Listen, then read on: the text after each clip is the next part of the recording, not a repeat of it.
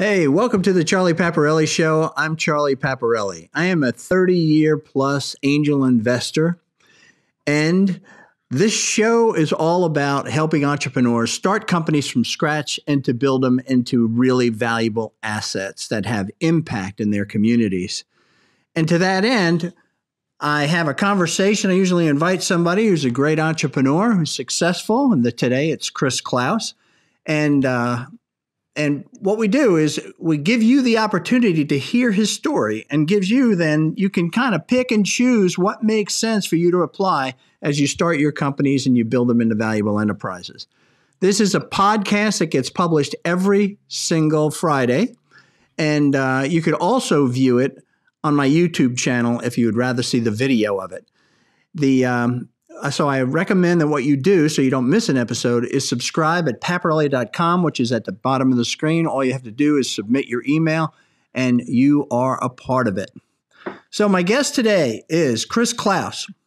Chris is the founder of Internet Security Systems, and I think he did it while he was a freshman at Georgia Tech. I kind of look at Chris as sort of really the founder of Internet security. It was incredible how early on he picked this up. That company, Internet Security System, was sold eventually to IBM for $1.3 billion. He is also the founder of Kineva, a virtual world and game company based in Atlanta. He is the co-founder of NeuroLaunch, which is the world's first accelerator program for early-stage startups related to neuroscience, and the co-founder of CyberLaunch, the world's leading accelerator for information security and machine learning startups. I always found Chris as a futuristic thinker. He's a man of ideas. He's a man of action. He just doesn't sit on them. He does them. True entrepreneur. He is also a significant community contributor and developer. He loves entrepreneurs, and he especially loves the younger ones. He's a philanthropist and has a building with his name on it at Georgia Tech. All these accomplishments, and I would call Chris a humble man. He's just doing what he's called to do. So Chris, welcome, and thanks for joining me and sharing with this entrepreneur community of mine. Appreciate it. Thank you for having me. Excited. Man, I was looking forward to this because you are involved in so many things all the time. That mind of yours is always active. So kind of why don't you bring the audience up to date on kind of what you're involved in today? Sure. What's taking your time? Yeah, I'd say in the last probably like 4 or 5 years, I started a accelerator. You referenced 2 accelerators that I had started, one or co-founded. One was NeuroLaunch. And the idea is finding startups in the neuroscience space and helping provide resources and funding and mentorship, et cetera. And then we did that and scaled it to CyberLaunch that you referenced. And then also most recently— So NeuroLaunch turned into CyberLaunch? Yeah, basically we wanted So there isn't two accelerators. I would say it was a big part of the same team doing both. And we ended up doing those 2. And then I kicked off taking what I knew with CyberLaunch and NeuroLaunch, worked with Georgia Tech to also kick off what is now called CreateX at Georgia Tech. And CreateX, okay. Yep, and what got you into all of this accelerator stuff? I mean, because I think what you did is you came at it. You start ISS as an entrepreneur. You start Kineva as an entrepreneur, and then all of a sudden you're into this whole angel investor, entrepreneurs, accelerators. What started that movement into? Because that's a real big thing. That's moving from sort of creator, if you will, or operator, to investor, right? I would actually, I'll give you kind of the vision there, because I actually don't think of myself as an investor. Okay. Part of what I'm doing is, I have a vision of trying to help build kind of both a platform for enabling startups to succeed. And part of that is getting great talent. So one of the things I did probably about 20 years ago was working with Georgia Tech, gave a donation, built the advanced computing building down at Georgia Tech to attract the world's best talent to Georgia. And then part of that long-term 20-year vision has been not only to attract talent, but then create the seed of, do they have ideas, and really kind of foster, the path of what would have helped me succeed faster, quicker. How do I get on that path, et cetera? And so I try to encapsulate all that, and I see accelerators as kind of as a program or a community that can help startups actually succeed. So my interest is not so much to just invest, which I think investment is part of the formula of, what got ISS or Internet Security Systems off the ground was I had John Imlay and Sig Mosley and lots of other investors helping me. But quite frankly, the real value was probably the mentorship, the advice, the wisdom. Yeah, well, that makes sense. But why would you? It's something for an entrepreneur to kind of move to this vision that you have is a vision for others. It's not a vision for you, if you will. You follow me? As an entrepreneur, a lot of entrepreneurs, they say, I built this company. Now I'm building this company. And now I'm on to building this company. You look at a guy like Jack Dorsey, right? I'm CEO of 2 different companies, all that kind of stuff. He always stayed as sort of an operator and a leader in the company.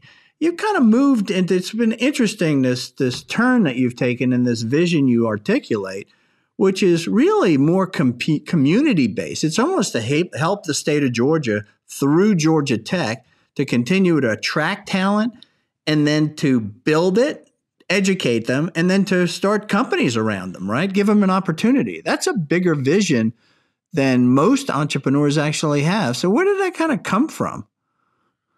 I guess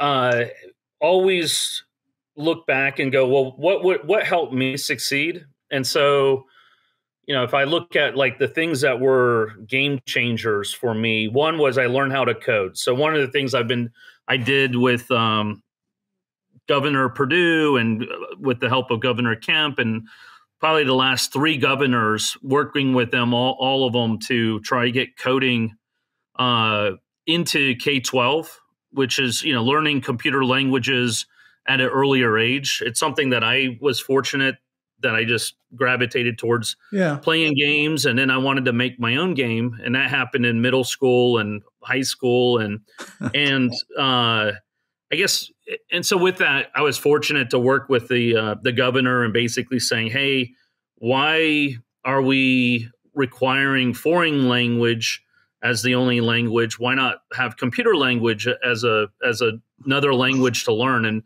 so Georgia actually became one of the first states where you could graduate with knowing Java or a computer language, and as a substitute to foreign language. That's crazy. I hear a lot about that coming out of New York through a VC that I know up there, but I never hear about this here in Georgia. It's not a big publicized deal. Well. Yeah, it's not. Maybe if your kids are going, and it's still, I guess, learning. They're still trying to scale it, right? Meaning there's, thousands of high schools and, getting the resources out there, but it's definitely taking a much bigger path. I still think there's a huge opportunity to continue to grow there. So that's an area that, working with Georgia Tech and working with the governor and working with others to try to have computer languages down into the K-12 level, I believe is critical for kids growing up, just so that if they come out of high school, if they know how to code, they're, even if they don't want to be a programmer, just knowing how to program puts them way ahead, because you can learn all kinds of other aspects of almost every industry, every business that has some level of computers and, wanting to build a website or an app or whatever they want to build.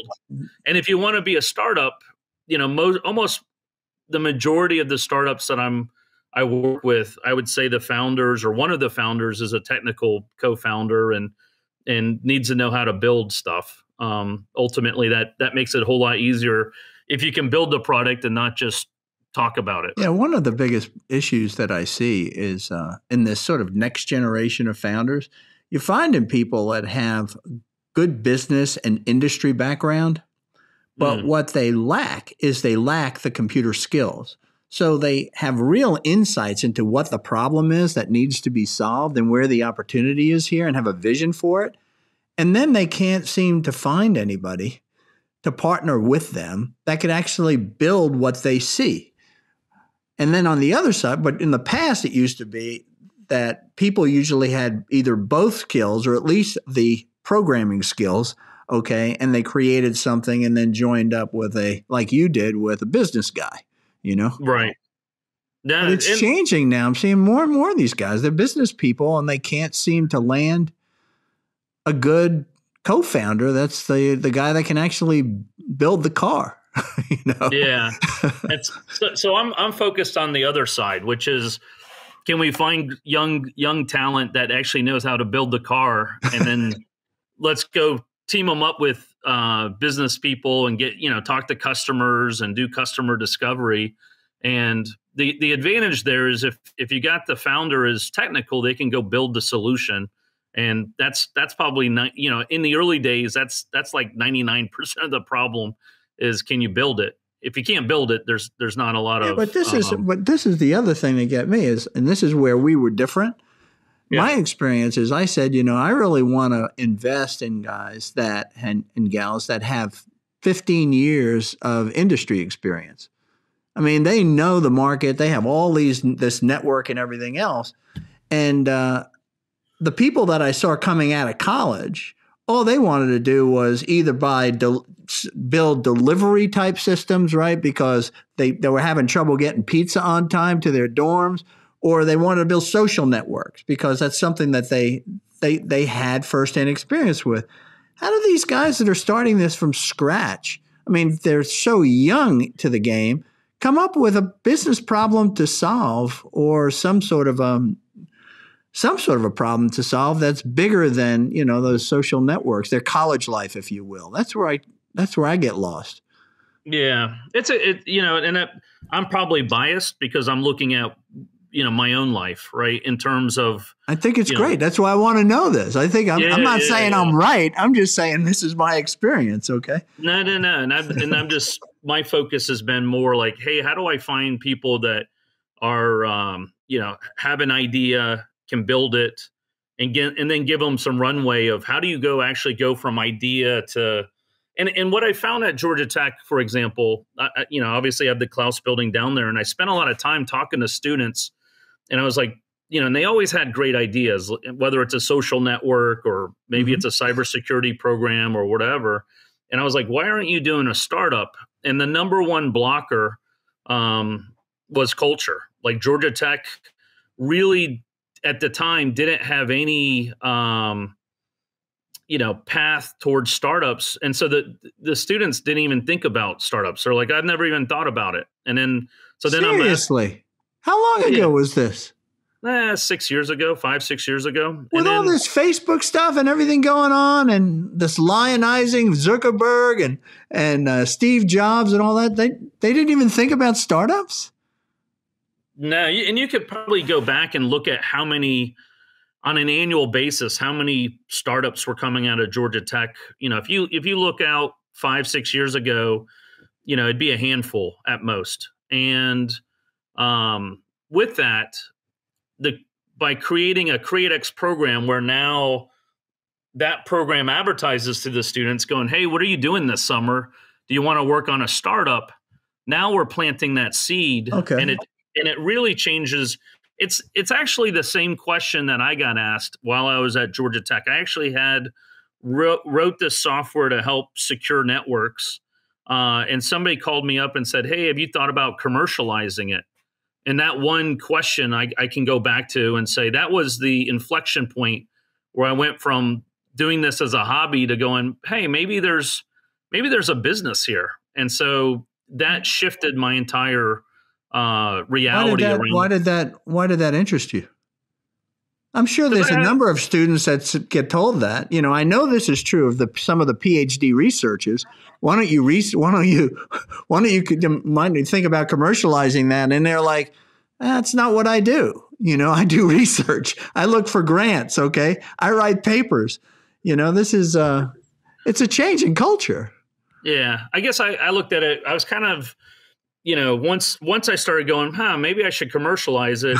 I knew how vulnerable the internet was, because when I ran the software, it'd tell me all the vulnerabilities, and I was like, if I charge $1 per vulnerability, this could be $1 billion company. And so I decided to go commercialize it, and so so I kind of have that same mindset for helping students, engineering students, to basically go, hey, you have a lot of ideas. Why aren't you doing a startup? And then, the second biggest problem was time. And, like, hey, I'm at Georgia Tech. How do I find time to do a startup? And that's where we basically hacked the co-op system, or the internship system, in that during the summer, most kids would co-op or intern for a large company. Right. And so we reached out to the co-op office and said, hey, would a student still be considered co-oping or interning if they did it for their own company? And they were open to supporting that. And that allowed students to then basically intern for their own startup. And how long ago was that you opened that door? 6-7 years ago. Did people, when you first proposed it to the co-op or internship office like that, were they as receptive as you just made it sound? You know what?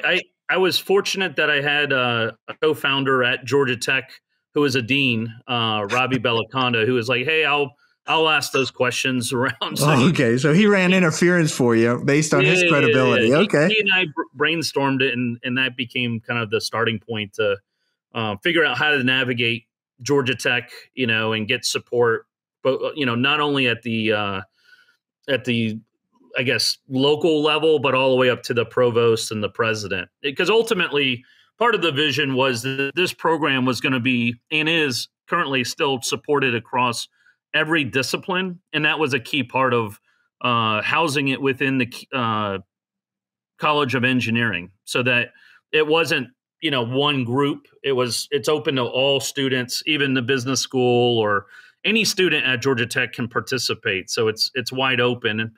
And you definitely see the ideas definitely correlate to the kind of engineering you're working on. So, if you look at sense, if you're working on mechanical engineering, you're going to have more hardware stuff. If you have biotech, it's going to be more health related and medical related. If it's computer science engineering or computer science students, typically it's more software related. So And what we found is trying to get a blend of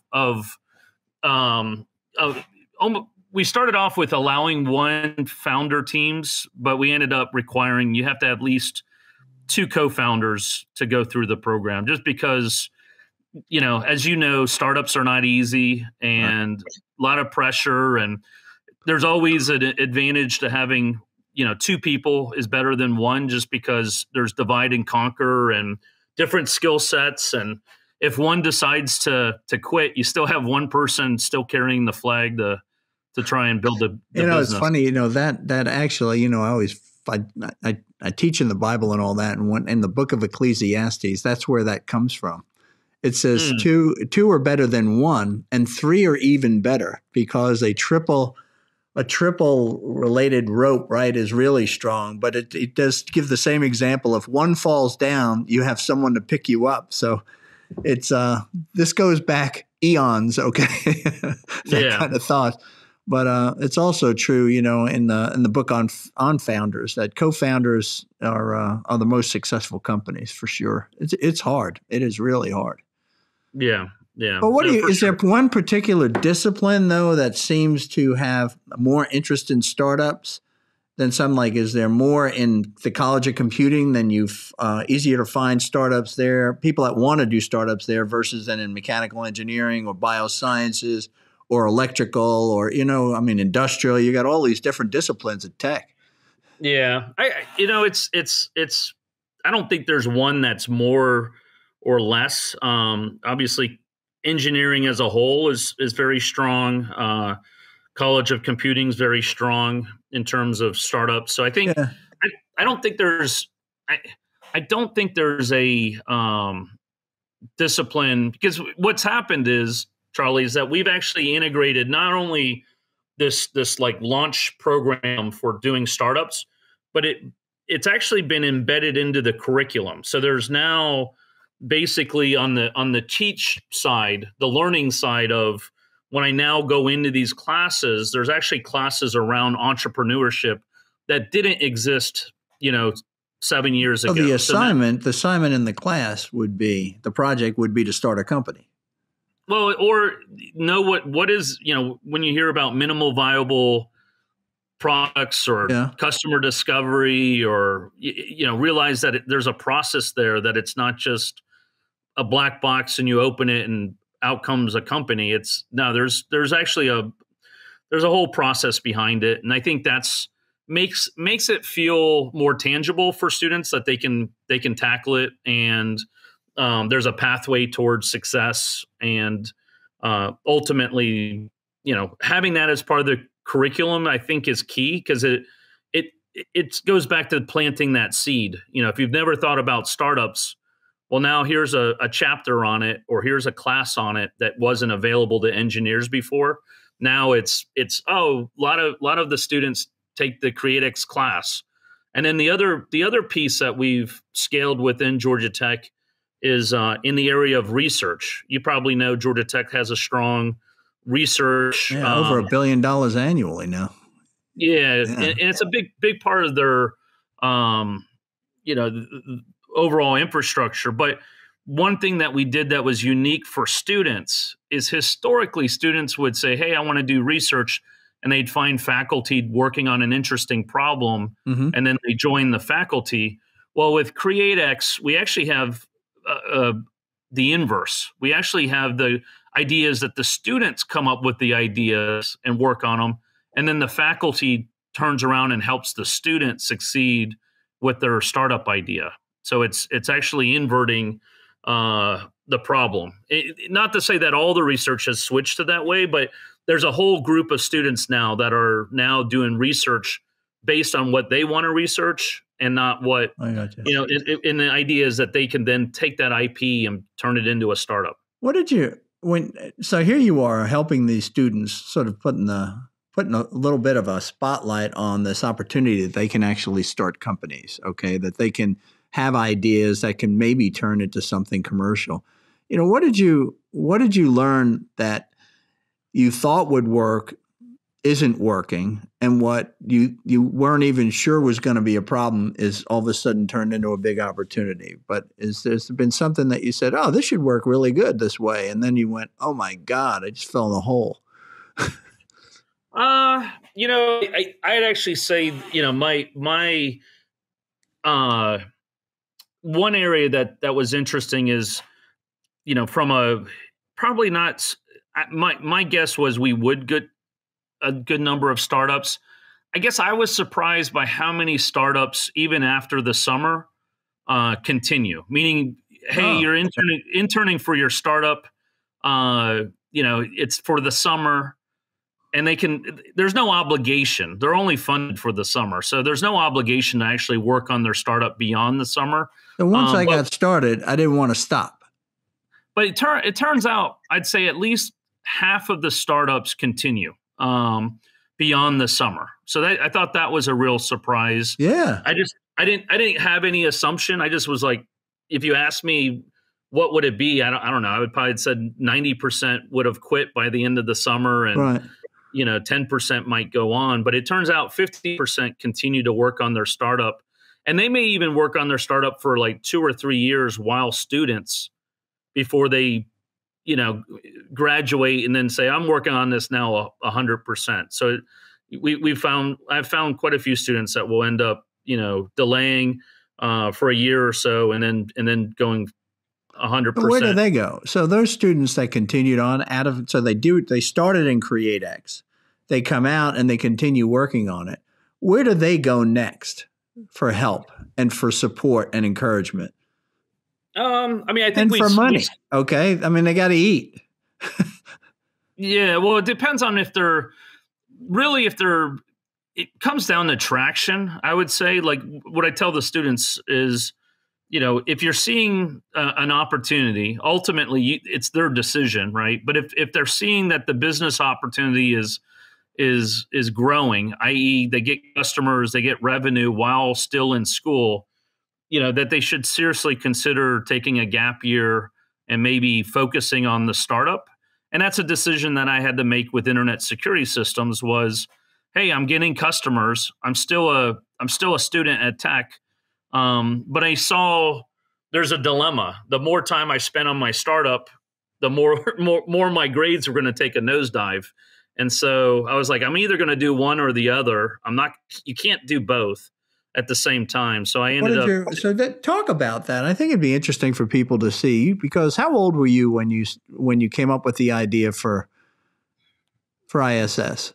Yeah, well, security system. I guess the product itself, I had started working on it in high school, and then developing software, looking for vulnerabilities, and telling. And what was the genesis of that? Just my interest in security. I liked hacking and trying to figure out, how did people break into computers? And okay, I was fortunate that I ended up finding Department of Energy would let me use their network, and they as a high school student. Yeah, so I got fortunate that I had in high school. There was some computers that Department of Energy had actually specifically they had a program for high school students. They took one student from every state and brought them out to Lawrence Livermore National Labs. Oh, in San Francisco, yeah, East Bay. So I was probably I had an unfair advantage because I was probably the only high schooler on the internet at the time and aware of the program. And so they were like, hey, come on out. You'll get to work on supercomputers. But while I was out there, they were like, hey, what you're building is pretty awesome. We'd love to have you scan our network and tell us what vulnerabilities we have. And in return, they became my test bed for writing the software. That way, I had access to every supercomputer and Sun workstations and everything. So was very fortunate. Those were the days when there was a high barrier to entry, trying to start. Yeah. Not everybody had access to the network. And I was fortunate that I'd met and stayed with a family that ran the Lawrence Livermore National Labs. Wow. And so they were like, hey, and I told them, I said, I really am interested in the cybersecurity side. And they were telling me, they had real issues, i.e. they had a lot of hackers breaking in and really didn't know how to secure their computers at the time. And so it became a good symbiotic relationship. They got the software usage with the reports. And ultimately quite frankly, Department of Energy became one of my first large customers on a per lab basis, meaning I sold to Sandia, Oak Ridge, Lawrence Livermore. So each one became This is while you're in high school or when you finally went to college? The free version that I was working with Lawrence Livermore, that was in high school. And then I came to Georgia Tech and continued working on it as a hobby. And then they were actually going to pay me. This is an interesting. I was going to say, because this is a tough one, because when you start programming like that and you see people start finding what you're building useful, how do you then go from, just simply accolades and we love you and we'll stay at our house and we'll feed you, right? And we'll let you use our computers to you saying, I'm going to charge you for this. That's like jumping a really high wall for a lot of people. How did you get there? How did you do that? Well, the interest, I'll tell you right before I charged them, they were going to pay me to work on the software. So Lawrence Livermore thought they were doing me a favor, which they would have been in one sense, that They're like, hey, you're at Georgia Tech. We'd love to have you come out as a summer intern. We'll pay you to work on your software. And I actually thought that was going to be a great opportunity. Yeah. But their budget got cut, which meant I didn't have a summer internship. But it was a real blessing. Initially, I was like crying. Isn't that funny? If you would have went out there as a summer intern, you would have taken your $1,500 that you made over the summer and moved on. And this changed everything. So their budget gets cut. How did that change your direction at that point? Yeah. So the bigger issue, just so that you know, if the implications are, if I had been paid to work on the software, DOE would have owned the IP. And because I couldn't find anyone willing to pay me to work on my software, I ended up owning the IP. So that's a critical part of the success of any startup is you need to own the IP. Did you know that at the time? No, that's why I said it was a blessing in disguise. Right. I mean, it's just, isn't it funny how it all sort of worked for you? I got very fortunate. Yeah. Very lucky. And then I, later on. So they didn't do the internship. You started working on it on your own. What happened? Tell me how that happened. So they didn't have budget. They canceled the internship. What do you do? Yeah. So I ended up going back to Sarasota, where I grew up. I'm a native Floridian from Sarasota. And there was a Laurel Data Systems. I don't know. It's a defense contractor. They were just getting on the internet at that time, at least the Sarasota plant. And the division I worked in was the. Well, how'd you get that job? My dad's an attorney, and he knew some people over there, and they said, "Oh, we're looking for an internship." I thought maybe the DOE sort of knew this contractor and said, "Oh, this kid, you should talk to this kid."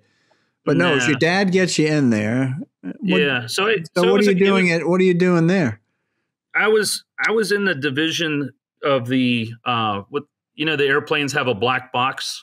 Yeah. When they crash, they have a black box. So I was in there. So this is where Laurel Data System actually made the black box. It turns out it's an orange box, which makes it probably easier to find. But I was like, everybody's been calling it the wrong thing. It should be called the But I ended up helping them set up their network. So I used their network. They wanted to get on the internet, so I was on there, but they weren't. Before we do that, this is off the subject, okay? But I got to know what makes these black boxes so indestructible. I mean, they hit the ground at 500 miles an hour and they still survive, or they they go to the bottom of the ocean. How do they make them so indestructible? It's not just because they paint them orange. Yeah, no, it's a great question. I know. I'm more on the software side. That's a hardware question. So, it's good to know that. See, I told people you were humble, so you know your limits. Yeah, I do know that in the back of the Laurel Data Systems, they had like these huge torches and they talked about how long they would try to blast the orange box with fire and depending on how long it lasted was how long I guess the certification level. So. I see. Okay. But go ahead. So they want to get on the internet. Let's get back to your story here. They want to get on the internet. There you are. Okay. Yeah. So they were instrumental. This is to put this into perspective. This is 93. 93. So this is before Netscape. Yeah, this was like a year before Netscape. So. Right. So Netscape, for those who don't know the history, put a front end on the internet so that normal people could sort of get to it. Okay. Yeah. Until then, it was just more academic access to the internet, right? Yeah. Otherwise, Netscape was known as a browser. So there you go. They were the first browser, and I think from there, they just provided a good summer job. They were the replacement for DOE. And then I came back to Georgia Tech. And then that's when I got asked that question. Have you thought about commercializing it? Who asked it? A gentleman, his name escapes me. He had just reached out from the computer emergency response team. And he threw out the question, saying, "Hey, we're getting a lot of interest in what you've built. Have you ever thought selling it?" And I, at the time, hadn't. So that's when I announced the commercial version. Probably about a month later, just sitting in there going, "Hey, maybe I can announce with new features and so on." And what are you, 19 at the time? yeah, yep, exactly. So it fortunately, I kept getting deals done at Georgia Tech in my dorm room, and I had Well, three tell roommates. me, can you remember the first deal? Yeah, it was. Because that's always the hardest one for somebody like yourself. I'm 19 years old. I got a product, people interested, and they say, "Wow, this is interesting. How much is it?" Exactly. So I didn't really have pricing, and it was an Italian research center, and I told them $1,000 because I didn't know how else to price it. And a few weeks later, I get a check for $1,000 in the mail, and that actually was instrumental because I had no money, so that paid for incorporating and getting a business license and Well, how'd you know to do all that?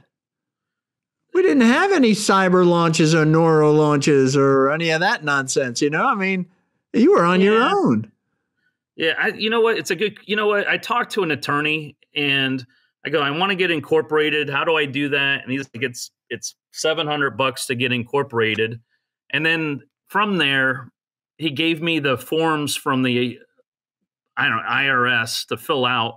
So I fill out all these forms, and then he mails it. I'm like, I just paid you $700 to do these incorporation forms that he spent probably 10 minutes. And from then on, I was like, man, I need to figure out how to make it easier for other founders to save some money. Oh, okay.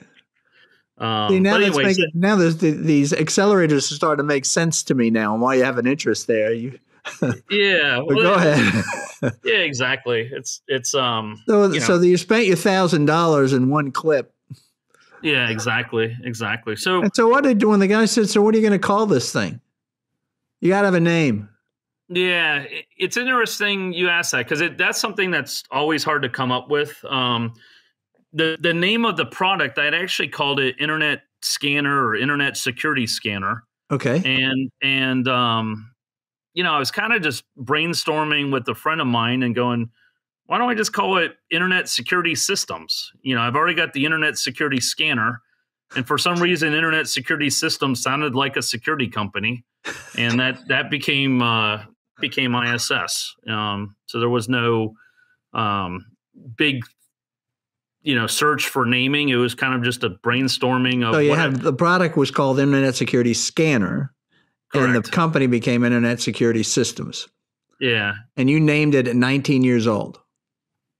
Yeah. And the advantage, it turns out, was, I wasn't very, like, in one aspect, I wasn't very creative in the sense, like, what do I call this thing? Well, it scans the network. I'll call it an Internet Scanner. And then the company name, I was like, well, I guess it's an Internet Security System. And the vision there was it's going to be a computer system or a network security system that would protect networks. And when did you, so you started getting interested in this, in security. Okay. Was the internet around when you were in high school? Who got you on the internet in high school? I had a friend who lived down the street who was going to USF, University of South Florida. Okay. And he had access to the internet. And I got it. My guess is there might have been 5 people in Sarasota that had access to the internet when I did. And he was like, he knew I was in the computers. He knew I was in the bulletin board services or BBSs. Yeah. And he's like, you like calling up computers with your computer. Here's access to the internet. And I was like, what the heck is this? And then that's actually how I discovered DOE and Lawrence Livermore. And when did you realize the power, the potential, I should say, not the power, but the potential of the internet? Because then there was only networked computers, right? This whole idea of an internet, was this public network connecting everything was such a big idea, it kind of blew business people's minds, right? I mean, I think that most academics saw it as a way for university students and others to sort of communicate with each other, and researchers that way. They didn't see the commercial potential of it. When did you see that?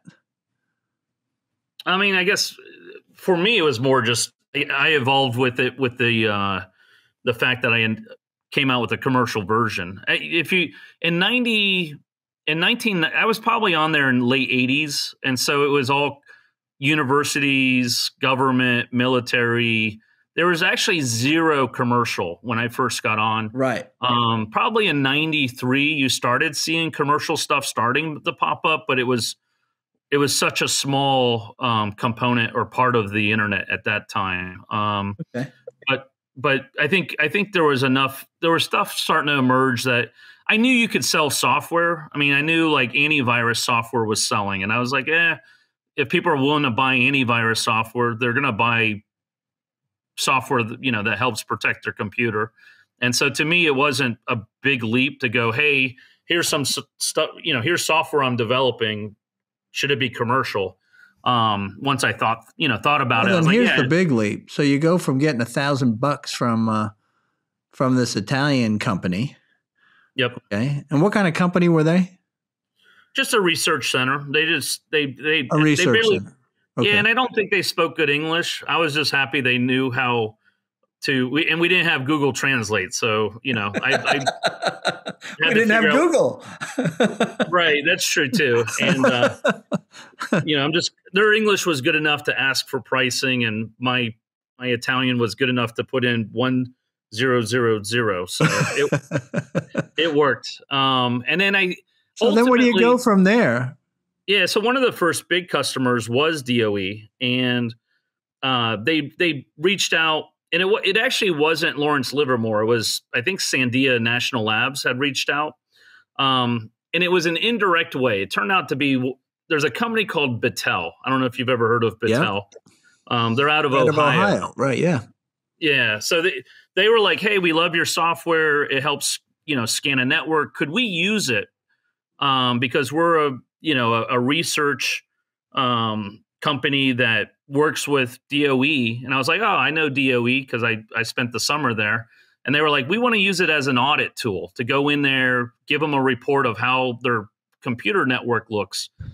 And I really didn't comprehend initially what that meant, because I was like, I think I understand what you're saying, but please don't give away my software. So I was like, just use it as an audit tool, not as a software to deliver.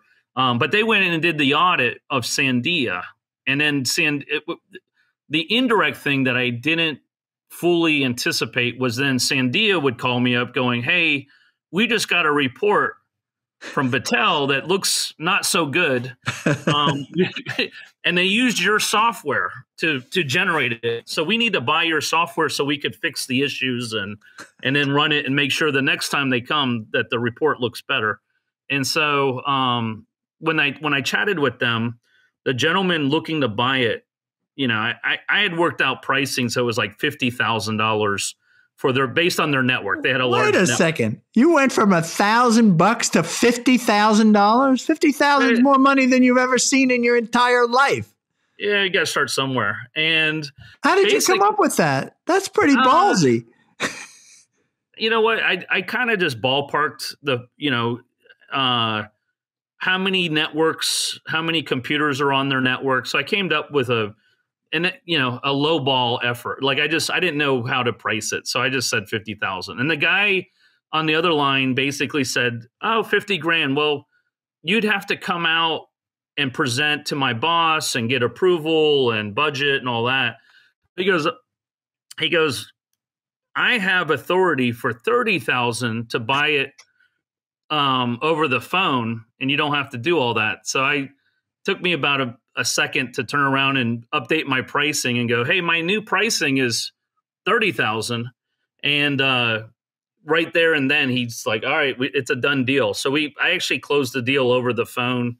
When he talked about things like budget and the boss and presentation, did you know you're 19? You don't know anything like that. Did you know what the hell he was talking about? It makes, I mean, yeah, I mean, I know what a budget, in general, I knew what a budget was, and I knew what a boss was. So I was just like, all right. But I also knew that 30 grand is better to get now than there you go. Okay. Then go out and who knows? You never know. I got lucky because I probably could have gotten more money, but at that stage I was. I think you made the exact right decision. Take it, and and then what's funny is. So what did you send the guy? I mean, how do you complete the transaction? Because he's like, well, you going to invoice me? How are you going to deliver the software? Are you going to train us on this? You're sitting in a dorm room where you're sitting at grandma's extra room at her house in Atlanta, you know. Now, it is funny. You did hit on one thing that I think he passed me to their internal purchasing people. And they're like, just send the invoice. And I'm like, so I'm talking to this lady going, I'm a little embarrassed. I don't know what an invoice, I don't know can you walk me through what do I need to put on the invoice for you guys? Because I have no idea what an invoice is. And so she was very kind and patient walking me through how to write up. She must have been shocked. For 30 grand, I was like, all right, I've got time to write this up with you. And so she walked you through how to create your first invoice. Yeah. So at that point I saved that file and just updated it in the future for lots of other customers. So that worked. But honestly, once Sandia bought, then it became probably, I had 5 or 6 other DOE sites that became customers. So I was pretty excited about that. That allowed me to buy computers and get set up with my business. Did you, so were all these deals $30K, $50K deals? These next ones that kind of went down? You know what? I kept it $30K. Yeah. So I kept it simple because I knew the budget at that point. And I think the people I was chatting with, they were all at the $30K level. So I never. They all had that authority level. So you kept it. That makes sense. So you can close. Were you closing these things very quickly?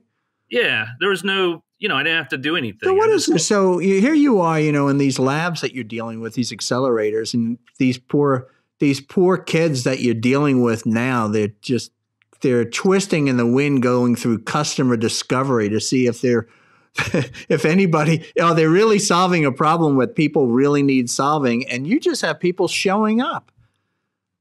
You know what? But it doesn't happen overnight. Like obviously, I developed. You make it sound like it happened overnight. Realize that I started building the software, years before, and okay. So, meaning I started in high school. So we're now talking a year and a half into Georgia Tech, and so it wasn't immediately overnight, but I did get fortunate that time. I would say timing is key because at that time the internet was just starting to take off. You started to have lots of people getting on the internet. Not all those people were good people, and so a lot of the DOEs and government agencies and so on, they all needed to protect their network. They didn't even know what a firewall was back then. So it was easy to sell. So you had this interest in security. You get introduced to the internet. The internet starts to take off. It starts to become meaningful. In other words, all of these, you don't get the internship. You do keep the IP. It is your programs, right? It all, like the Battelle situation for the audit, how it opened up, Sandy. It's amazing how not only right place, right time, but there's sort of like almost this wind at your back that it couldn't have been planned better than the way it all sort of happened. It definitely, it's like it meant to happen. I mean, you know what I'm saying? It's like it's sort of like all of the planets aligned for you. Yeah. That's why I say it's a combination of, being very lucky. I consider myself lucky in that regard, timing wise, internet taking off, had a, passion or interest in an area that was a big problem, is still a big problem. Yeah.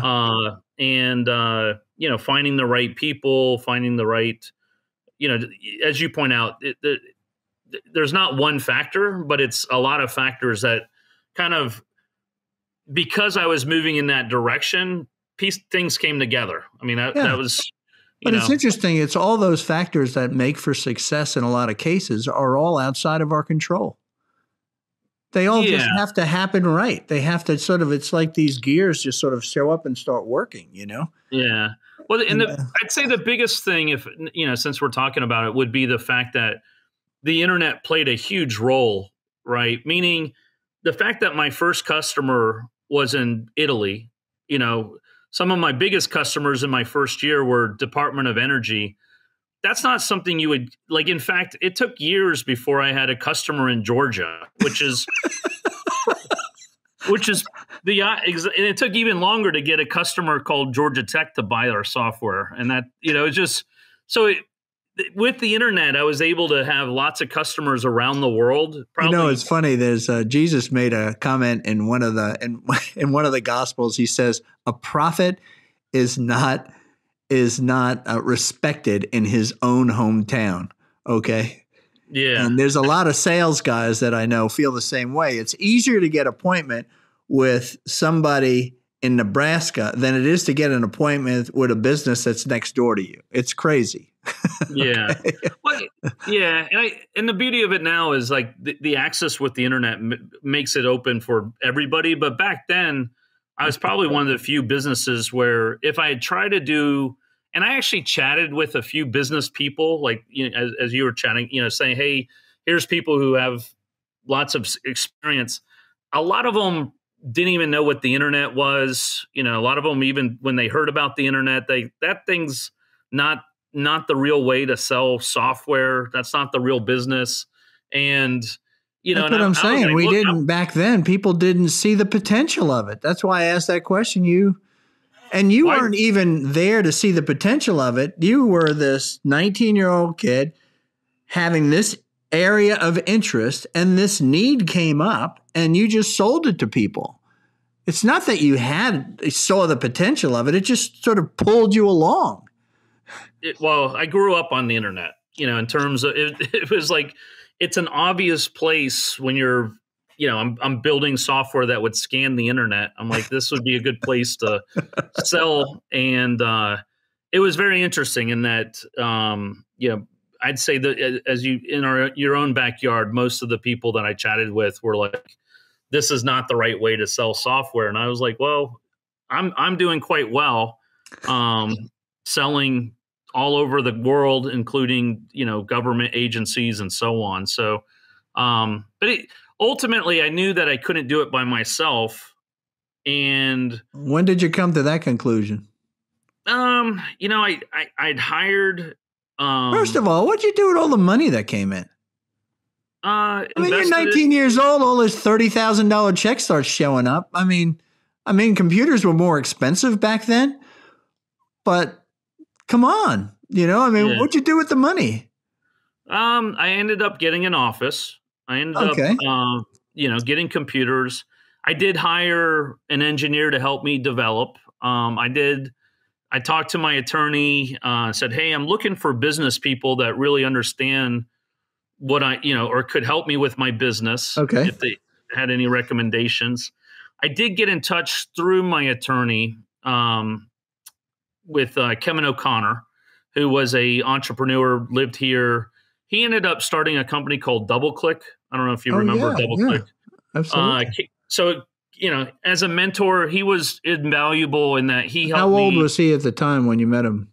God, he was probably in his early 30s at the time. So he was an old guy compared to you.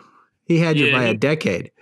Yeah, and he'd been around the block. He had sold a company before. He did some kind of 3270 emulators, and I don't. But the good news is he knew sales and marketing, and he was the one who put me in touch with Tom Noonan. So Tom. Oh, okay. I told him, I said, I really don't know the marketing sales side of business. How do I find somebody? And then that's Kevin introduced me to Tom, and I got Tom to join as president. How did that first conversation go? Because Tom was as dumb as dirt on the internet too, probably. You know what? He had done some research, and before you talked to him or after you talked to him? Probably. I think he was aware of the internet back then. Oh, he was. Okay. Because what was he with, Dun & Bradstreet at the time? Yeah, he was with Dun & Bradstreet software. Yeah, right. Yeah. And he also realized in 94 is when I got incorporated. 95 is when I talked to Tom. So Tom joined just as Netscape was starting to get, make a lot of noise. We became believers when it went public at $1 billion valuation with no revenue. We all were like, there's something here. Exactly. And so he saw that.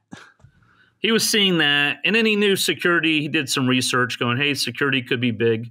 And so, and I liked him. He good guy, very charismatic. How old was Tom at the time? It's a good question. He probably early 30s as well. He was. Okay. Yeah. So you're still the youngster in the group. I mean, so here you are as the founder at 20. And were you 20 in 1995? Were you 20 years old? Yeah, I think, yeah. Basically. 20 years old. He's 32, say. Okay. And he has all this business experience and you don't have any at this point. And were you intimidated at all through conversations with Tom, or were you worried about being treated fairly? I mean, this whole idea of equity and cap tables and raising money from VCs and all this. I mean, it's overwhelming. Yeah. What you didn't know and what he knew, Yeah. I guess Kevin helped me on the negotiations of bringing him on. So that helped. Oh, okay. A lot. Good. I mean, and I understood stock. I mean, I'm like, hey, I know I have, million shares. I got to divvy it up somehow. And, Tom wanted to come on board and get some equity. And so that, we ended up working with attorneys to get them equity and all that. So it worked out, and I think, what was your concern when, you were going to partner with him? Did you have any concerns? Yeah. I mean, well, you are giving up, part of your baby, but I ended up thinking about it and saying, do you want to own 100% of like a small pea or, a slice of the big watermelon? And I was like, I'd rather have a bigger, grow the pie. And, I knew in order to scale, it wasn't going to be me. And I knew Tom had the sales, the marketing, how to grow an org and be a leader. And so I'd say that I think that was. Did you trust him? So you must have. The other part of this is when you're a technical founder like this and you're bringing in somebody who's a business person who, again, like you said, is 12, 13 years older than you with much more experience. What were your when did you get to the point where you said, well, I trust this guy, I'm going to do this? Because it's a trust issue at that point. You have no idea. I mean, it's like saying, okay, you're going to meet this guy. Kevin says you're going to meet this guy who's a really good guy, and you're going to get married, a few days after you meet him, and you're going to be married for life. Right. I mean, that's what a partnership is. I mean, you can, Yeah. I mean, I guess do you remember back some thoughts that you had, or, when you're in your sort of quiet times? I mean, I guess the good news is he's great on the sales and marketing side and helping grow the org. And then I enjoyed more the technology. So we very rarely ever had friction. Obviously we had lots of debates and so on, but never. But I'm talking those very early stages. There isn't debates because you're just sort of meeting each other. Now, later on, as you had a vision for how this thing was going to grow, and he had his vision, and I'm sure that you kind of ran into some things. But, yeah. Fortunately, he was good at saying, "Hey, you own this area," and he focused on his area. So I guess the other thing is I was CEO for the first all the way up until we went IPO. And really? So Yeah. you kept the title as CEO. Yeah. Well, I wanted to learn, and I think so he was president, I was CEO, and he had like 20% equity. So ultimately, if it didn't work out, I guess You you had could replace protection him. because you were the majority owner. Yeah. Yeah. So it wasn't like if it's a bad marriage, it's not like you had to stay with somebody. But in the end, obviously, it's still a huge commitment to have somebody. And fortunately, that marriage worked very well with Tom. And But that's another one of those lucky things, because if yeah, you had a misfire, think about that. You're 2 years in, 3 years in, and you misfire. It wasn't like you were the only game in town. People started to join the bandwagon about security, I'm sure. When they saw you were making money at it, people started writing software to make money at it. Yeah, and I would consider, with having Tom on board, that was definitely another blessing, because he is charismatic and was awesome at helping grow and scale the company. I think our amazing. The first time you never heard this story. I know it because I never told it to you. But Tom showed up when he came to town to join you. I guess he did the deal with you already, and he came to TER, Technology Executive Roundtable. Okay, and I was the president of this little organization where sort of entrepreneurs and presidents got together, and we were trying to learn from each other, kind of a deal. And he showed up, and I met him for the first time ever. And I said, "So what do you do?" And he told me, "We're doing this internet security thing, And again, Netflix and Netscape had just kind of gone public, so now everybody's aware, including me, of what this might be. Not really understanding, but seeing there's a lot of money to be made. And you're right about charisma. I mean, I talked to him for maybe 5 minutes, and I felt he told me about you and what you guys were doing, and I was right there. I said, "Man, I would love to get into this deal." And what it was is on his back, because he was so humble, transparent, charming, charismatic. He wasn't selling me on anything. He was just saying, "Hey, this is kind of what we're doing," and you're just drawn to him. So a real gift he had. It was pretty incredible. And obviously I didn't get in the deal. Sig Mosley got in the deal, and that's the way it went down, but that's fine. But you guys did well. But it was interesting. That was the first time that I met Tom, and he had just come to town. Yeah. Yeah. And you can tell it worked out, because I still keep in touch with Tom every week. And do you? Yeah, he's he and I are both involved with Georgia Tech, and I see. He unfortunately he's recently moved to Florida, so he's now along with everybody else seems to be moving to Florida. He's I just chatted with him. He's like, I'm now a Florida resident. So where did he move to? On the Amelia Island area. So. Oh, in that area. Okay, good for him. Good for him.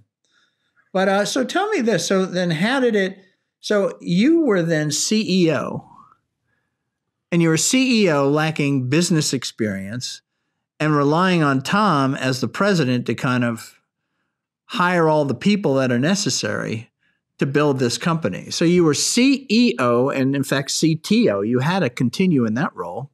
Yep. So how long did it take to go from when Tom came on to where you relinquished the CEO role, when you went public? Yeah, so Tom came on in 95. 3 years. We went public in 98. So we ended up going public, and I think at the time the board was like, "Hey, the street will want a more seasoned CEO." Right. And I was like, that's fine. I enjoy talking to engineers a lot more than investors. And so ultimately we ended up kind of in a model where Tom took on more of a role of doing high level with the company, kind of just, here's the strategy on a business, go to market, et cetera. But ultimately, he spent half his time probably going to all the investors and Wall Street. And that's not something that I really enjoy. And Did you ever feel? Did you ever feel like you were ill during those 3 years? Did you ever feel ill-equipped? Like, man, I'm way over my head here. Or did you feel like intellectually you're just kind of keeping up with it, and you were sort of part of you were in the river and running down river just as hard as he was? I definitely worked hard with him. We were divide and conquer. I mean, I probably split my time, half the time meeting with customers. I felt as CTO, I had to tell them the vision, get feedback, Yeah. and then build a roadmap, work with the product managers, work with engineering, constantly. I actually enjoyed more the high level thinking of what are we building? What are we prioritizing? What's the next product that we're going to work on? It's pretty interesting because, I could make a case and say, because you were CEO, it's sort of like the Elon Musk kind of a deal. In other words, you become a culture based on the founder CEO, and the culture that I would say based on you would be a product culture. Yet when I look at Tom, if he was put in charge, it would just be purely a sales and marketing culture, you see? Yeah. So it was an interesting combination making you CEO because that kept the focus on the product. Yeah. And what's interesting is I'd say budget wise, we always split it 50-50, meaning every time we raised money, I was like, half of that's going to engineering and the other half can go to sales and marketing. So that's a big decision you made as CEO then. We compromised, and so and it actually worked out well because half the money went towards building out sales and marketing programs from around the world, and then the other half was building kind of the cutting edge technology. So you then relinquished in 1998 is when you go public, you say? Yeah, and that's when I switched to full-time CTO. Right. And then what happened is you're now a public company and you're now growing. And like you said, he's got to hit his numbers. He's talking to the street. He's setting expectations. He's working closer with the CFO. All that stuff's going on. Now you're in a whole new stage as a public company. Then at some point, he stayed with the company going, at some point you left.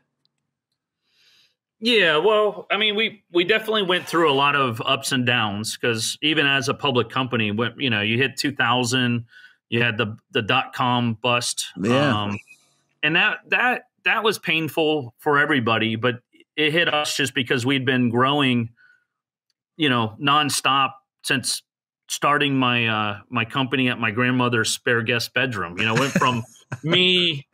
Quickly, I added an office, got Tom, and then from then on, we kept growing. And then when the .com bust hit, obviously we had to correct our own burn, and so we ended up doing a RIF, and we ended up going through probably the most painful experience of ISS's history, which is you had to go through and everybody was ranking. Who was great, who was, who's at the bottom. And that's just nasty. It's nasty. Yeah. It changed, to me, it changed my perspective at that point because it went from being like ISS truly was like a family. I think Tom and I helped create a culture that was fun and family, very family focused, more that we in many cases, we were very much like allowing people to get out on the edge and test out stuff. And everything, like you said, the market was pulling you along. Yeah. And you were right place, right time. And it was all everything you touched turned to gold until, right? The .com bust, the market tanks, everybody goes down with it. You have year 2000, was a bust, all this stuff. And so now you got to deal with, now we're just a company. Everything's not working anymore. Yeah. The one positive I will say was we were actually profitable before 2001 .com bust. And then, for I think like a quarter, maybe 2 quarters, we weren't profitable. Yeah. And then we became profitable right after that. So out of all the .coms that were not generating any real revenue or any real profit, we were probably one of the few companies that had a story of, hey, you were one of the few companies that was a real company. We're making real revenue, real profit, right. and so what happened? So you go through this now, like you said, 50% of the money is being spent on sales, 50% of them in marketing, and 50% on technology, right? So now you got to do a riff. This is that first experience for every manager that he has to do a riff, and it's the worst experience anybody in leadership has to go through, especially a first time, because you just can't. Because these are my people. I have relationships with these people. They trust me. Yeah. I love them. We are doing well together. We succeeded. We had this bump in the road. Now you're telling me we're upside down and we're going to have to cut expenses? Well, that's people. So what did you go through personally? I think that was the core thing, is that it is, people that you felt like it was a family culture, that everybody knew each other. To go through and then rank people, I think everybody ended up, a lot of sad faces. We ended up going to a pub and afterwards, drinking beer, just like, hey, we got through it, but we're there to help support each other, even if you weren't still with ISS. We wanted you to land.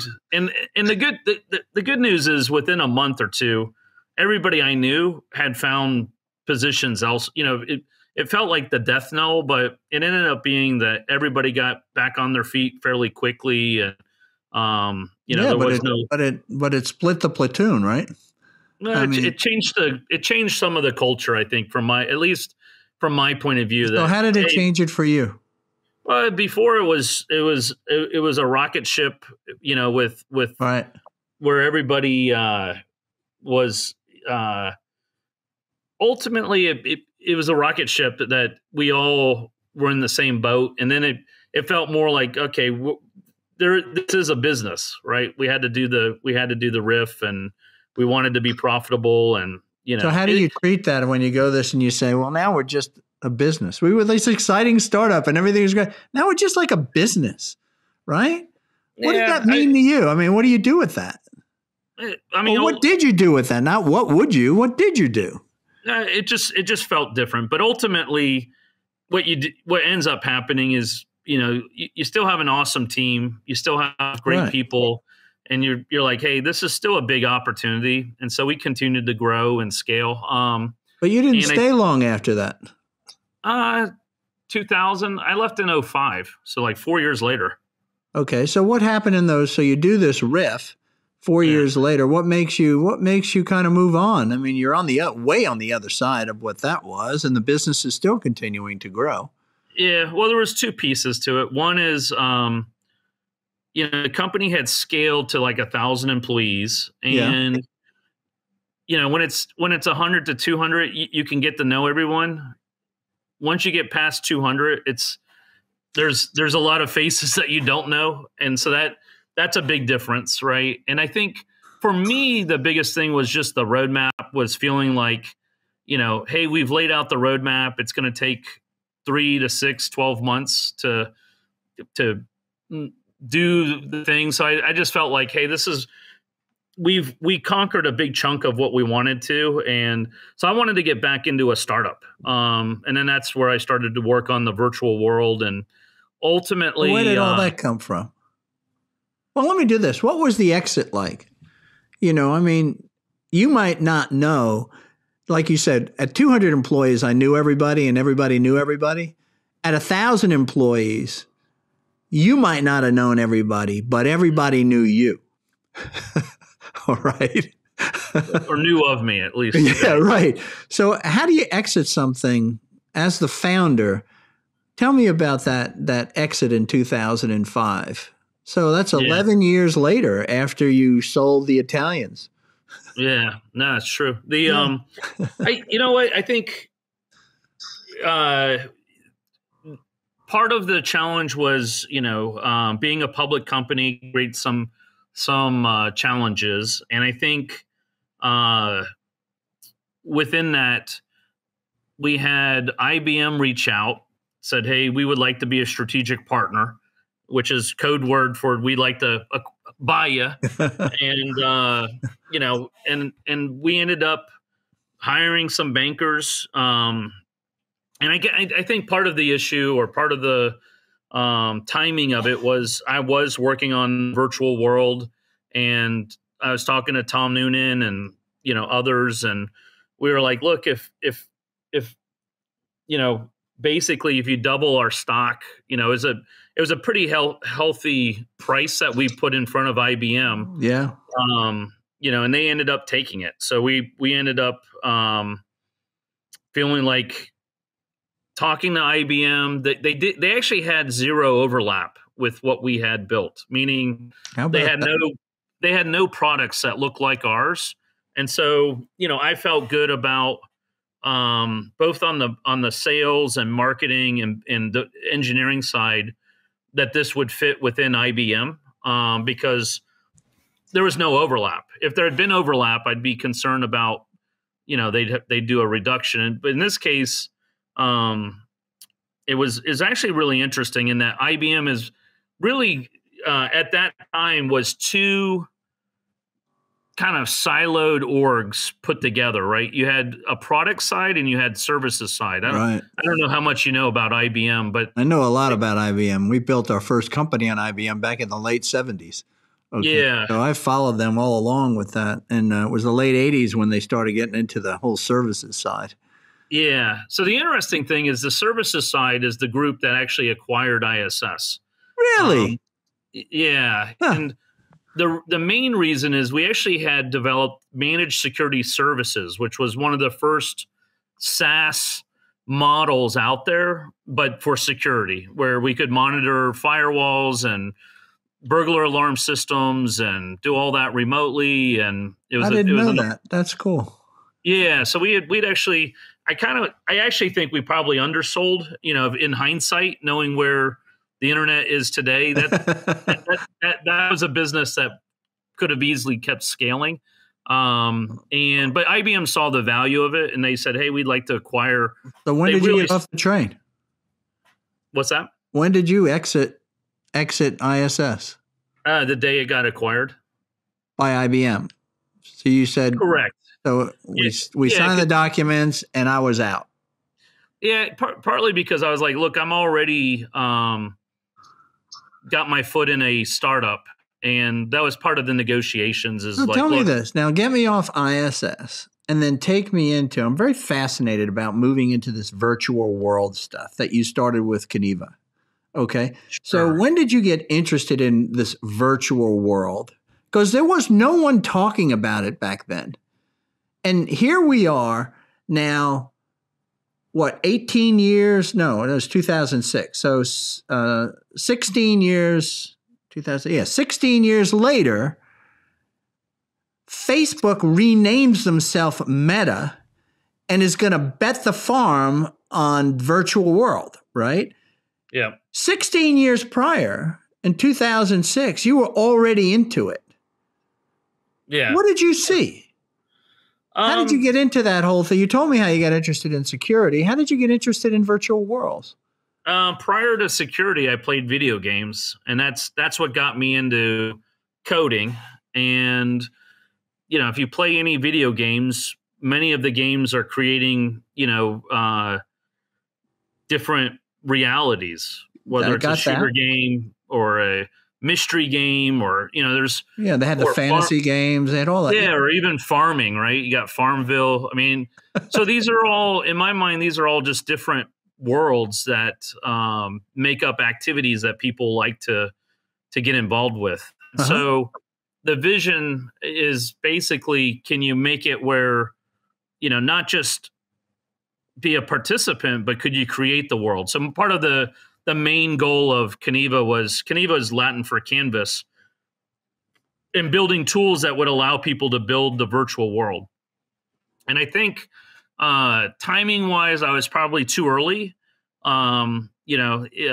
because part of what has really opened the door for these virtual worlds is the blockchain and putting assets on the blockchain.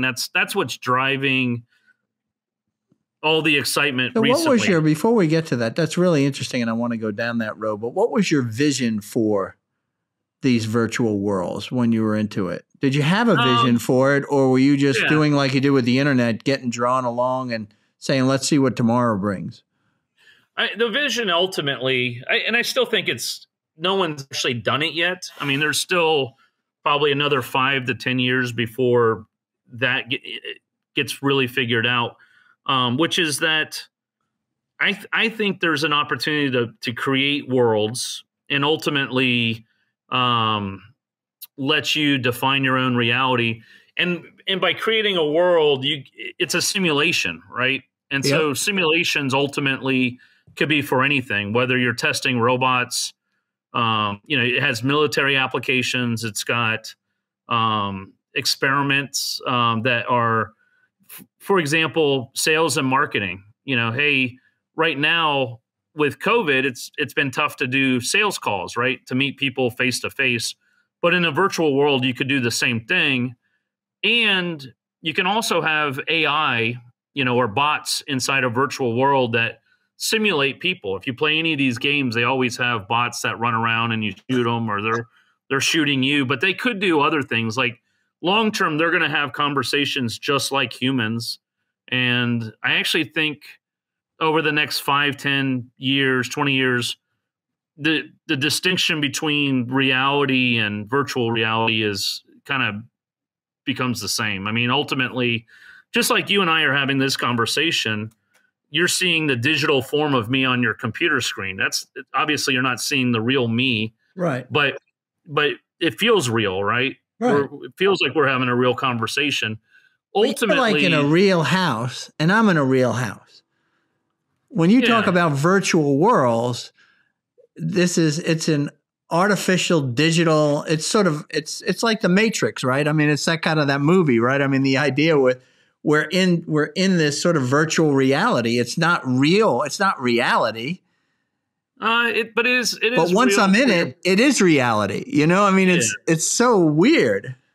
Yeah, I mean, I think your brain is a pattern machine. So ultimately, if it's as real as the physical world, and what you see is like if you look at like flight simulators now, if you're a pilot, you can go into a flight simulator and it's so real that the hours that you do in training there are the same equivalent of actually flying a plane. So there is no difference. The closer you make the simulation, the closer it is that there is no distinction. Is that the most advanced simulation that we have right now, or virtual world? I mean, it's hard to say which ones are the most advanced, but that would be a good example where they've spent millions and millions of dollars. Clearly, the Defense Department, police training, etc. It's a lot cheaper to create a simulation of whether it's a plane or hostage situation. Those scenarios, those are pretty advanced. I mean, they're spending hundreds of millions of dollars on these simulators, and interesting. So the first places that these advanced simulations are, as you say, or advanced virtual worlds, really is in training. Yeah, and then also ultimately the training, and then if you think about like drones, whether you like them or not, they're being used in the Middle East, and that's kind of a semi-virtual simulator. But if you follow anything with the drone pilots, they actually get PTSD from bombing families. How about that? Yeah. So it's what happened. But you've taken it beyond this now, and you had this idea. I think wasn't your product called Second Life? No, that's a different product. But I did have Caneva. It was just a virtual world platform where I had basically 30,000 designers building all kinds of items or 3D assets and creating everything from futuristic sci-fi worlds like Star Trek and Star Wars to people building fantasy worlds to building modern day versions of the White House. So it was pretty interesting to be able to travel around and see all these places. The one 30,000 people. Well, those were the designers. 30,000 designers doing this for you. So this was something that caught on quickly. Were you making any money from this? Was there any way to commercialize it? That would be the one area that I would have, if I could go back in time, I would prioritize that higher. I was doing it.